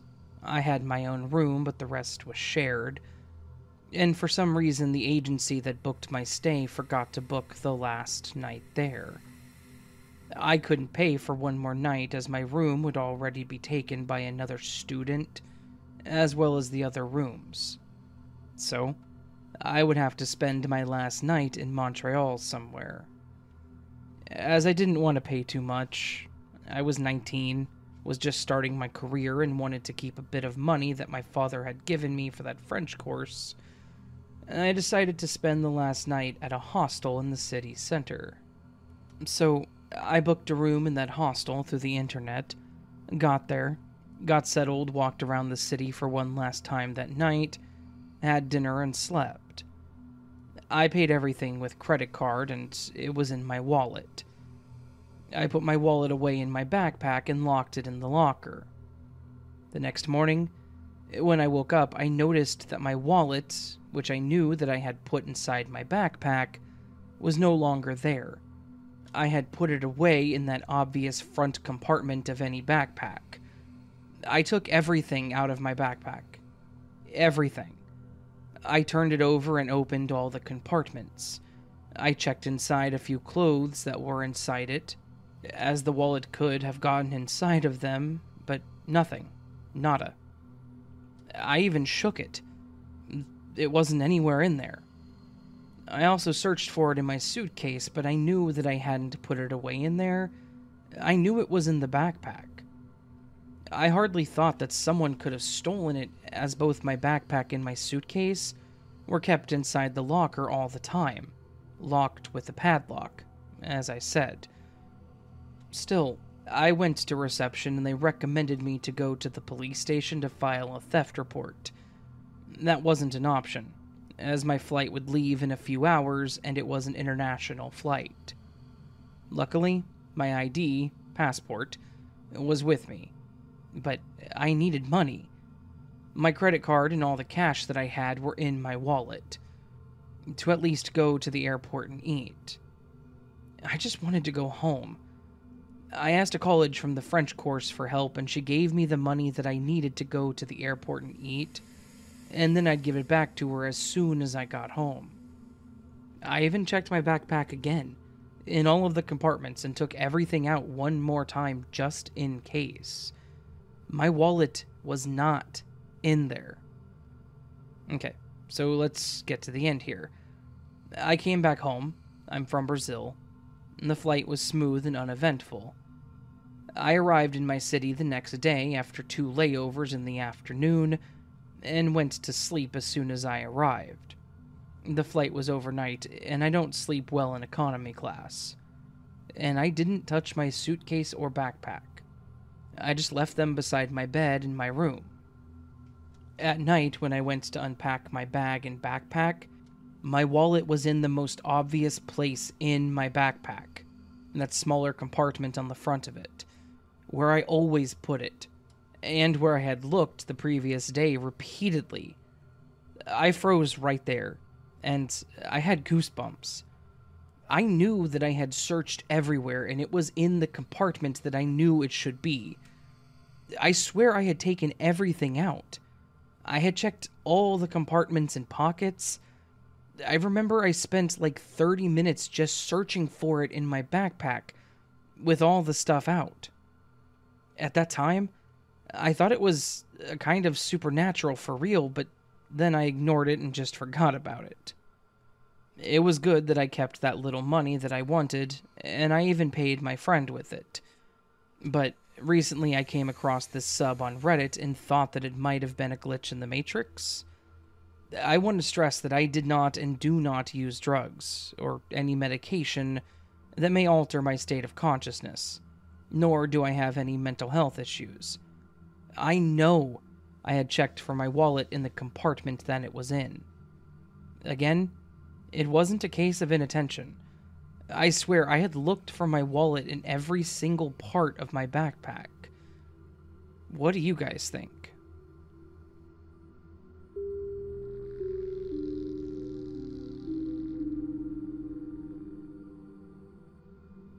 So, like the title says, people, mostly people I barely know but have told my name to before, like patients at my job, for example, always call me by the wrong first name. Every single time someone gets my name wrong accidentally, like we've all called someone by the wrong name by accident, but the name they always call me is always Jennifer. Now, I think everyone's first instinct here would be that it's just confirmation bias, and that I just only pay attention to it when the name they call me is Jennifer, and that I disregard the times they've called me by other names that isn't Jennifer. But I took this into account about 8 to 10 years ago, and started paying strict attention. I have never been called a wrong name that is not Jennifer in this time frame. To get some logical reasoning out of the way, my real name does not sound like Jennifer, nor does it start with a J or any other letter that could make the J sound in English, or any other language that I'm aware of. And this has happened in multiple different states, so that rules out that maybe there's just a girl who lives locally to me that's named Jennifer, and we just happen to look really alike. Strangers that I don't know at all don't come up to me on the street mistaking me for a different person. It's always people who I've told my real name to at some point. Hell, even people who have known me for a short while but long enough to know better, talking over the course of several months, have called me Jennifer. The freaking priest that married my ex and I, who we had known for a year and a half at that point, called me Jennifer when we got up to rehearsing the vow portion of the wedding ceremony on our rehearsal night, even though our names were written down in front of him. I freaked that he might do the same thing during the actual ceremony the next day, but he didn't. Yet he called my ex by his correct name. I do not believe that I look like any celebrity I know of named Jennifer. I've been told that I look like other celebrities, but never a Jennifer. I don't hang out with or work with anyone named Jennifer. Nobody I'm related to is named Jennifer. I've been called Jennifer by different people of different genders, races, different nationalities, different first languages spoken, and from different countries. My real name is a common one, so it's not hard to remember. The only thing that I'm left to deduce is that it's just a huge coincidence that's spanned at least a decade. So, Reddit, what do you make of this?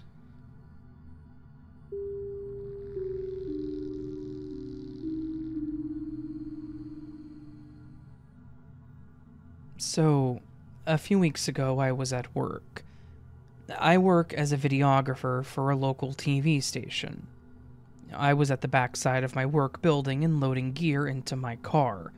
For context, the station sits right next to a very busy highway. The only other building next to it is a large office building, and that's been sitting empty for a while, presumably because of COVID. Otherwise, it's just highways and trees. It was pouring rain, and I was standing there at the trunk of my car, quickly getting my gear in before it got too wet. As I was doing this, I heard what sounded like a woman talking over a loudspeaker behind me. I turned around in confusion because I was the only one out there. At first, I thought it was a loud radio coming from someone on the highway, but the voice never faded away. It stayed at the same volume, which was quite loud. I couldn't understand what the woman was saying. The voice was clear, but the words were garbled, like I couldn't make sense of them. After about a minute, I noticed another coworker drive into the lot and waited for them to get out of their car and start walking towards the door, and I'm hoping to see if they noticed the voice. But they didn't react to it. They walked into the building as if nothing was going on, and even waved hello to me. There was no way that they couldn't have heard it. That's how loud this voice was. My final theory was that maybe the office building next door finally had people in it again, and the voice was coming from there. I closed the trunk, hopped in my car, and rolled down the window just a bit so I could continue to listen to the voice. I drove over to the border between our parking lot and theirs, but when I looked over, there wasn't anyone there. The building was still empty. At this point, I was spooked. I also had a story to get to, so I ended up just closing the window and leaving. But in hindsight, I haven't been able to figure out where this disembodied voice had come from. It wasn't from the station because we don't have a loudspeaker on the outside of the building, and it wasn't coming from somewhere nearby, at least that I could find. The part that confuses me the most is my coworker. Why didn't they hear it? Or if they did, why didn't they react? I've been working at the station for over 4 years, and I've never experienced anything like this, so I'm sure it's not a normal occurrence. Has anyone else ever experienced something like this?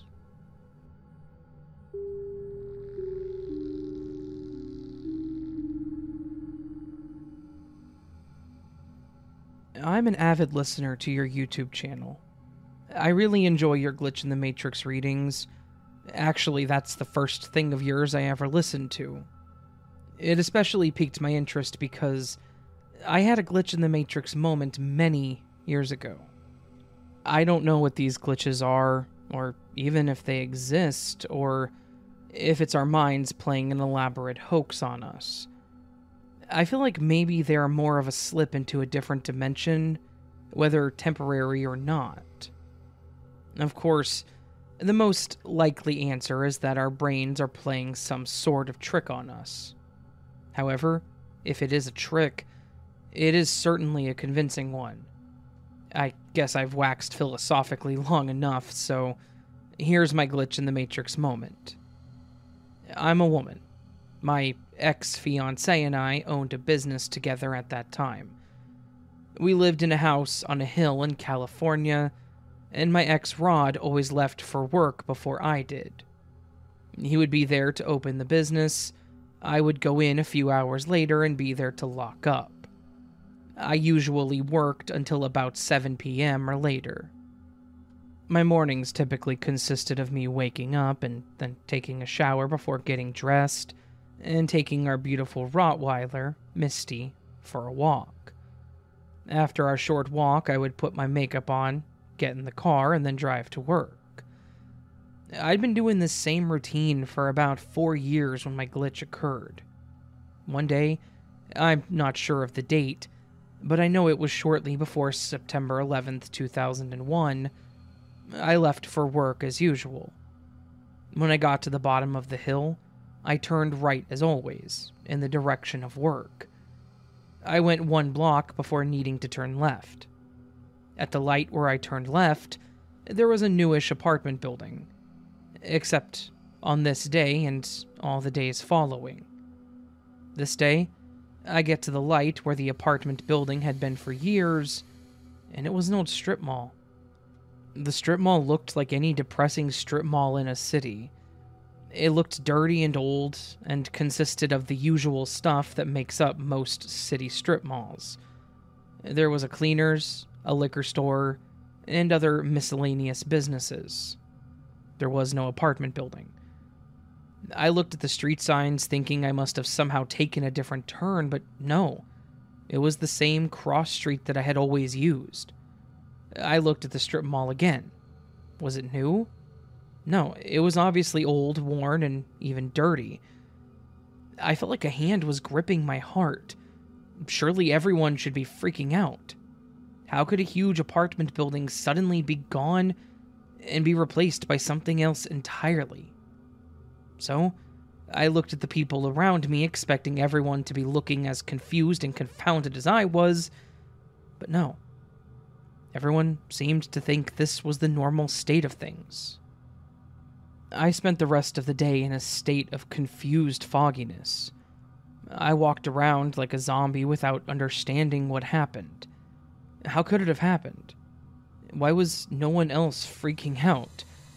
Every day from there forward, I stared at the strip mall, and it stayed a strip mall. I kept expecting it to go back to normal. The entire time until I moved away, it stayed that strip mall.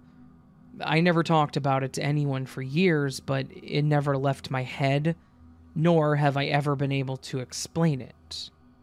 And no, I have never been mentally ill, nor ever taken hallucinogenic drugs. One day, one small part of my universe changed, and I have no idea of how or why. I know it doesn't seem like a huge deal, but after that, the entire world changed. Of course, 9/11 happened shortly afterwards, and after that, everything has felt upside down. Most people my age will agree that nothing since then has felt right. Perhaps that's because a whole bunch of us suddenly were in the wrong dimension, with no idea of how we got into this strange divergent world.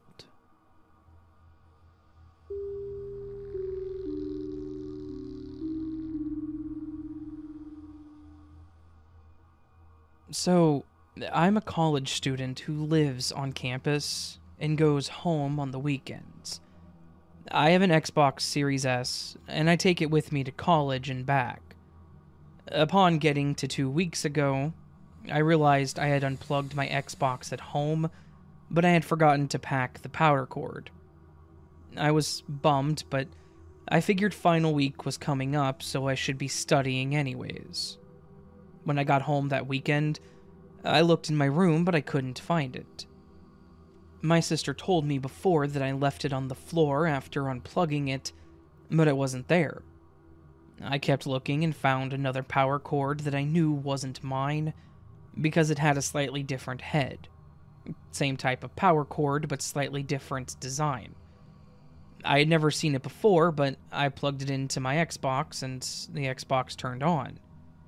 I got the feeling I shouldn't use it though in case the voltage or something was different, and it could cause my Xbox to blow out or something.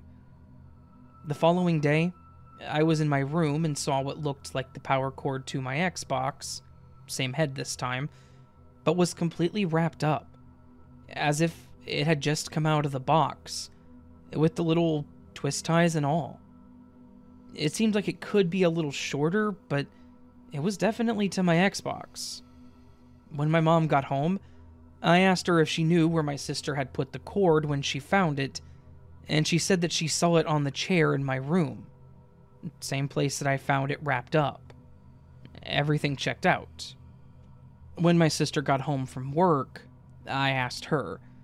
She told me she had put it on the couch downstairs in the living room.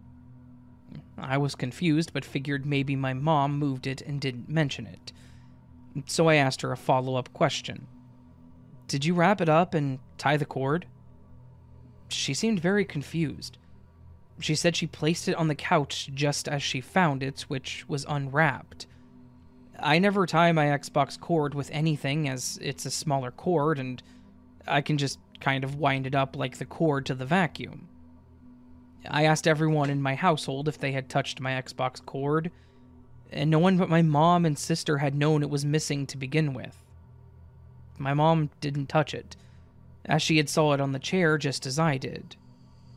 The cord doesn't belong to anyone else, as my dad and I are the only ones with the next-gen Xboxes, and the cords that go to them are identical. But his was plugged into his Xbox. Matter of fact, when I decided not to use the first cord that I found, I took his and used it until I found the other one the following day. I still have no idea how the cord appeared, or where my original cord is, but I'm convinced it was a glitch.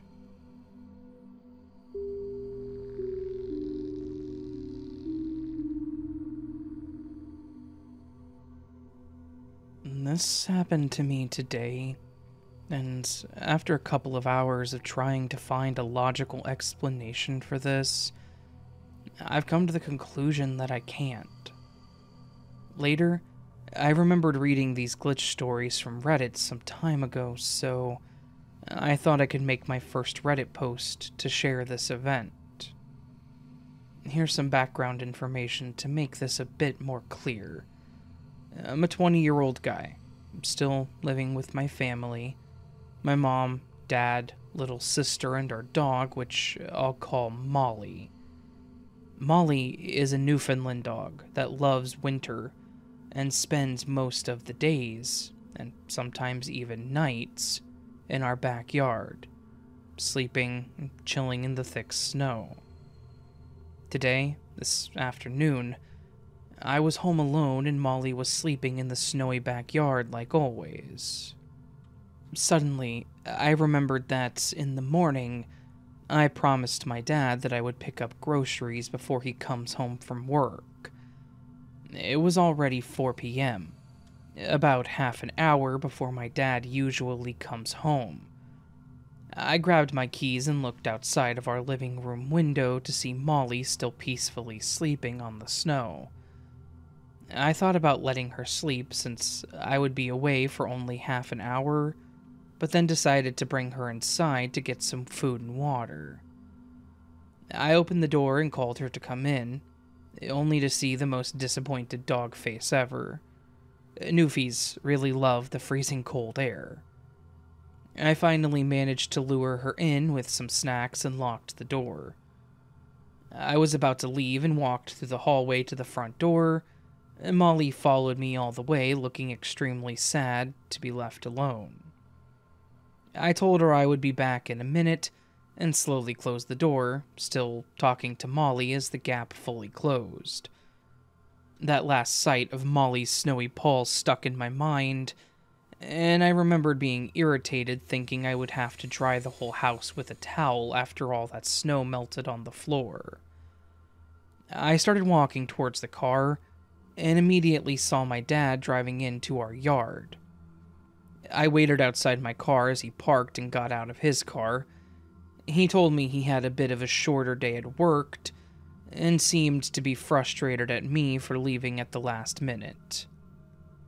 I told him I just took Molly inside and that she'd be waiting for him beside the door. She usually hears the car coming up and goes to wait behind the door. I saw my dad opening the door as I was slowly driving away from our yard, expecting to see a happy Molly welcoming him. Molly wasn't there, which was a bit weird to see, but I didn't think much of it. Dad stepped in and closed the door after giving me a seemingly surprised look from not meeting Molly right away. I left and thought to myself that Molly probably went to the kitchen to eat or drink, and then ran to my dad right after the door was closed.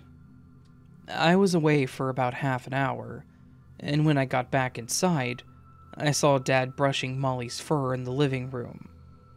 As I was putting groceries in the fridge, my dad asked me why I told him that Molly was inside. I quickly answered, saying that I brought her inside right before I left, like I said before. I didn't really understand what my dad was trying to ask.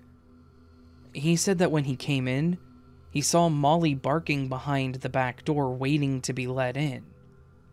We argued for a bit of time, me telling him that I clearly remember Molly sitting behind the door with her snow-covered paws and a sad face a minute before he got in, and him telling me that she was barking behind a closed door in our backyard. I then asked about snow or water on the floor, and my dad said there was nothing on the floor at all, not even the smallest puddle. Some of you may know how badly wet snow can stick to long fur of a dog that's been rolling in it. Considering the size of an adult Newfoundland dog, that amount of snow melted into water would look like it's been poured from a bucket. I have no idea what happened. I wasn't intoxicated or significantly tired, and there's no mental illness in our family. Also, my dad never lies, and even if he did, what would have been the point in it? So, was this a glitch in the Matrix?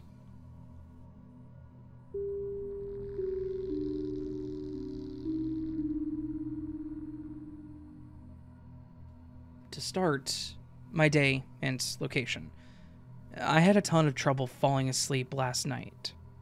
I tossed and turned all night, and the last thing I saw was 3 hours and 45 minutes until your alarm goes off on my phone. My alarm then went off, and I decided that, in that moment, I was calling off work for the day. I texted in, and my foreman sent me an OK with a thumbs up emoji. It was no issue to either of us, since the union we both work for demands that exact situation. So I slept until 7:45 a.m. and crawled into bed with my youngest son, who's barely 1, to catch another 15 minutes or so of sleep. We both then woke up around 8 a.m. I feed him oatmeal and a bottle of milk, and I had some Vitality vanilla almond cereal. I laid around watching TikTok, while he watched Coco Melon until I decided to head to town to handle a few errands that I wanted to take care of. This is where it gets weird. I needed an oil change, an air filter, and a workout. I decided to run to AutoZone first, the gym second, and after, if I had time, Superlube for an oil change. I walked into AutoZone and told the worker that I needed an air filter for my 2010 Toyota Camry. The employee backed up and started half laughing. He asked, "Didn't you just leave?" I said no, that I was just starting my day. He then told me that I was the third guy that looked like me that came in this morning, owning a 2010 Camry and looking for supplies. The first one wanted windshield wipers. The second wanted an oil filter, and I needed an air filter. He then told me all about the other guys, and they sounded just like me. Here's the very weird part to me. I live in a town of less than 10,000 people. It's a Wednesday morning, and my car is 12 years old. I've grown up here. I live 3 houses down from where I grew up, and I know at least 80% of the people that live here, and I know their family. I don't know of more than 2 other 2010 Camrys in town. I don't know of one other person that looks like me, especially today when I'm wearing an ill-fitting gym outfit. I was wearing shorts that were too short, and a shirt that's dirty and worn out that I've worn for years. And the fact that he was weirded out weirded me out.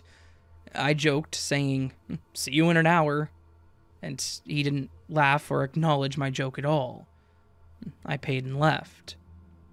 Also, I haven't been to AutoZone in over a year, and I've never seen this guy in my life.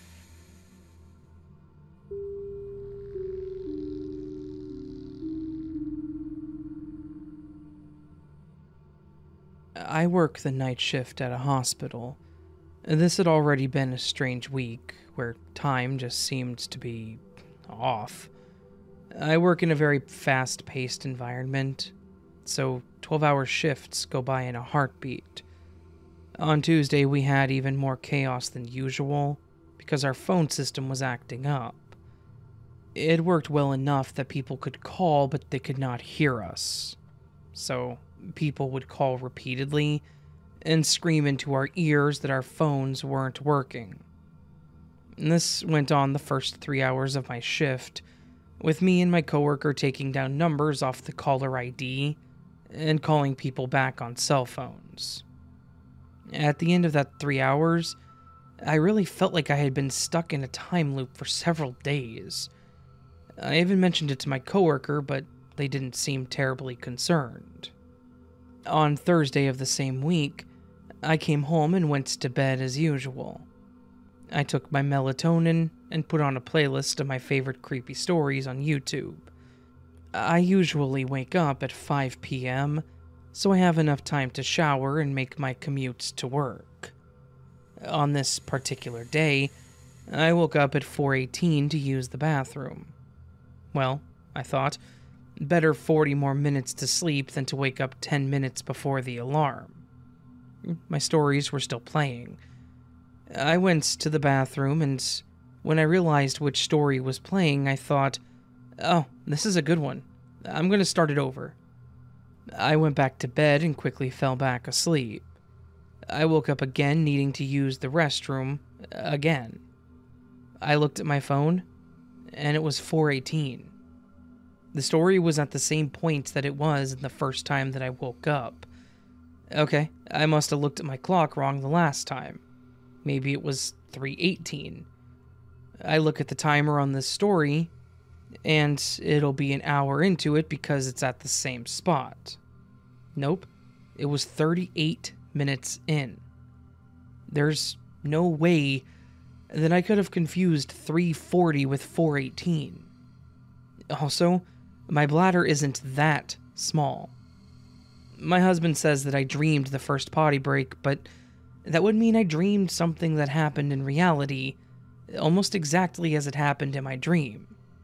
Needless to say, I was not able to go back to sleep the second time, nor did I restart the story for fear of it recurring repeatedly. Furthermore, I would have had to have dreamed word for word a story that I had only heard one other time, while a different story was actually playing on my phone. Fortunately, I haven't experienced anything resembling time loops since that week, nor have I had any premonitions of bathroom trips. It's not an experience that I would recommend.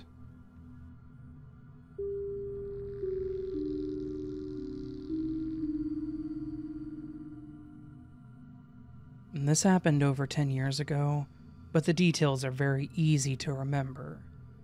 It's something that never made sense to me, but maybe there's an explanation to be found in this sub. I was a freshman in college playing soccer for the school's team. The beginning of the school year is the beginning of the soccer season, so we had morning practices and afternoon practices at this time. We had a fitness practice at 6:30 a.m. on this particular day. I'm one of those people that is never late to things. I'm very careful about alarms. I'm very careful to have good attendance. Missing a practice or being late was not something you wanted to do. The whole team would ridicule you and embarrass you. You would have to run laps or do stairs, and it's certainly not going to help you get playtime. I woke up this morning, close to 8, and slept all the way through practice, and looked at my roommates so as to say, "What happened? Did you turn my alarm off?" They all three said they don't remember any alarm. I'm practical. I know for a fact that I set my alarm because I simply remember doing it the night before. But I can easily accept the fact that I probably turned my alarm off in a drowsy stupor when it was going off. So, I go about my day and must head to class, dreading a text from a coach or a captain. I go through my first class and haven't heard anything. Heading to my next class, I see one of the captains, a senior on the team. I'm kind of embarrassed to say something. He comes in to dap me up, and I say in my shame, So how screwed am I that I missed practice this morning? He looks at me and laughs, and then says, Dude, I missed it too. I slept through my alarm somehow.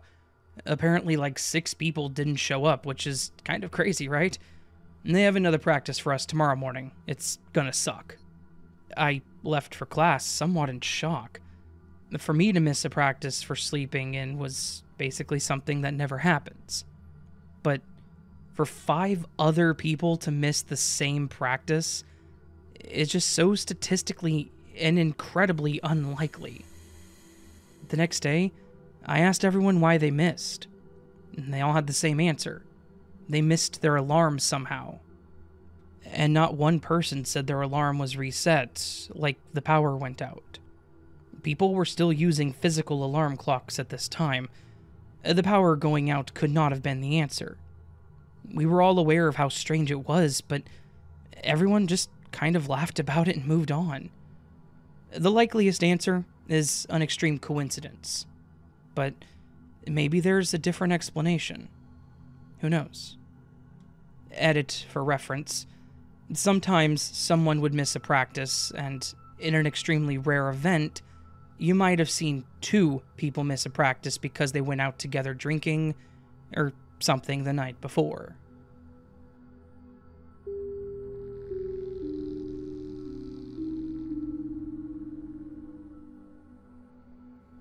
So, about 2 years ago, I would walk to and from high school. I only lived around 4 blocks away, so it was a brisk walk to and from. I live in a safe neighborhood in the middle of a desirable school district. I know all of my neighbors, even the ones down the block, and I recognize everyone on my walk to and from.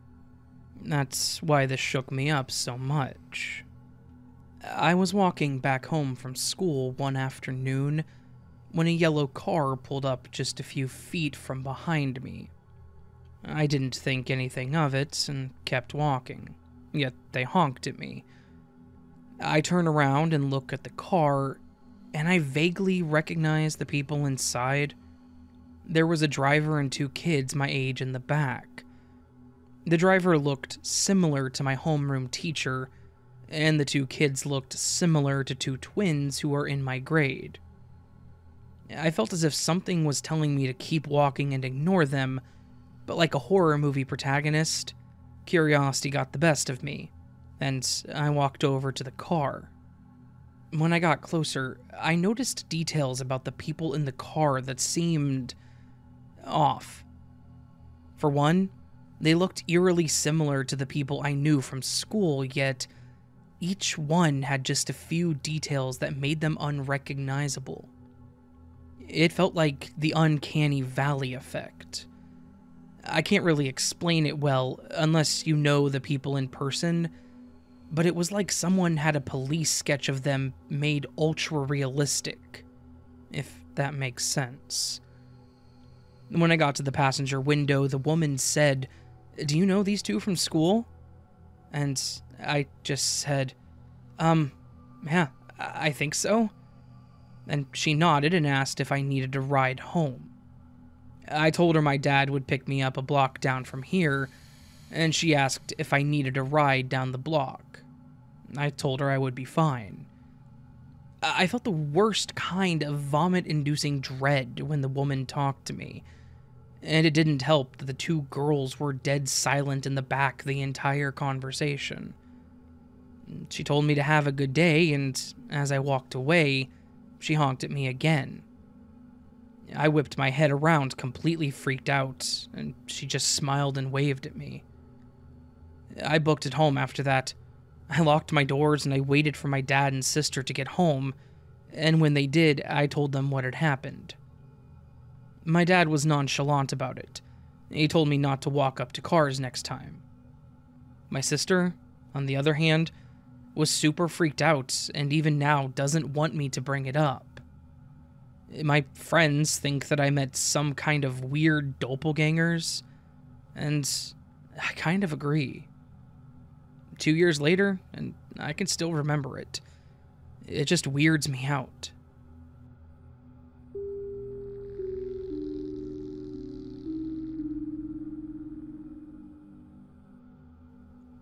I don't know exactly how to tell this experience, since English isn't my first language, and it's about a pretty odd thing that happened to me once.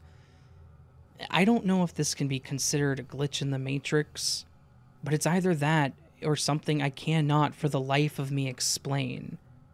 It's silly, really, but I can't find an explanation to this day.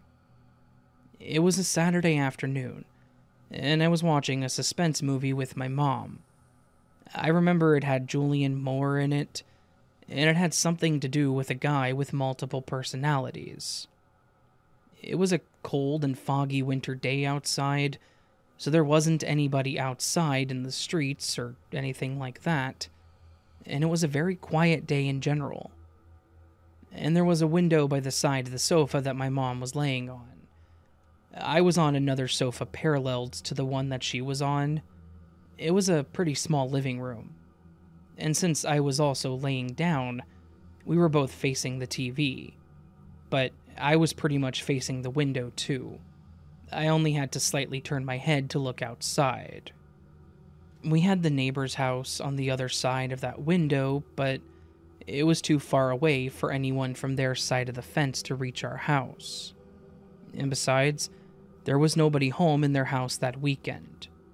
They had a dog, and they even took the dog with them to wherever they traveled to. So, the movie ended, and as the credits were rolling, we suddenly heard the window glass tremble a little, and then a liquidy squirt sound. And when we looked at the window, there was a very large spot of water running through the glass. It was exactly like if someone had hit the window with a water gun. But immediately my mom and I ran to the window, and there wasn't anybody there. Also, from where I was sitting, I could see if there was someone outside the window without getting up, and there wasn't. The only place where it could have come from was my neighbor's patio, but there wasn't anybody there. Our window was pretty high from the ground, and it was clear from the mark that the water made on the glass that it came from a straight angle, not from above, not from below. It wasn't raining, and there wasn't anyone in sight. It just came out of nowhere, and there wasn't even a sound of movement outside because it was cold and there was nobody out in the streets. And that's pretty much it, really. It happened fast, and it isn't anything too exciting, but from that day, my mom and I could not find a reasonable explanation to that happening. I mean, could it have been a bird or something that flew by and maybe somehow peed on the window, but managed not to collide against it? It seems highly unlikely. I would have at least seen a shadow of something moving outside, since I immediately looked in its direction, and I honestly just don't know.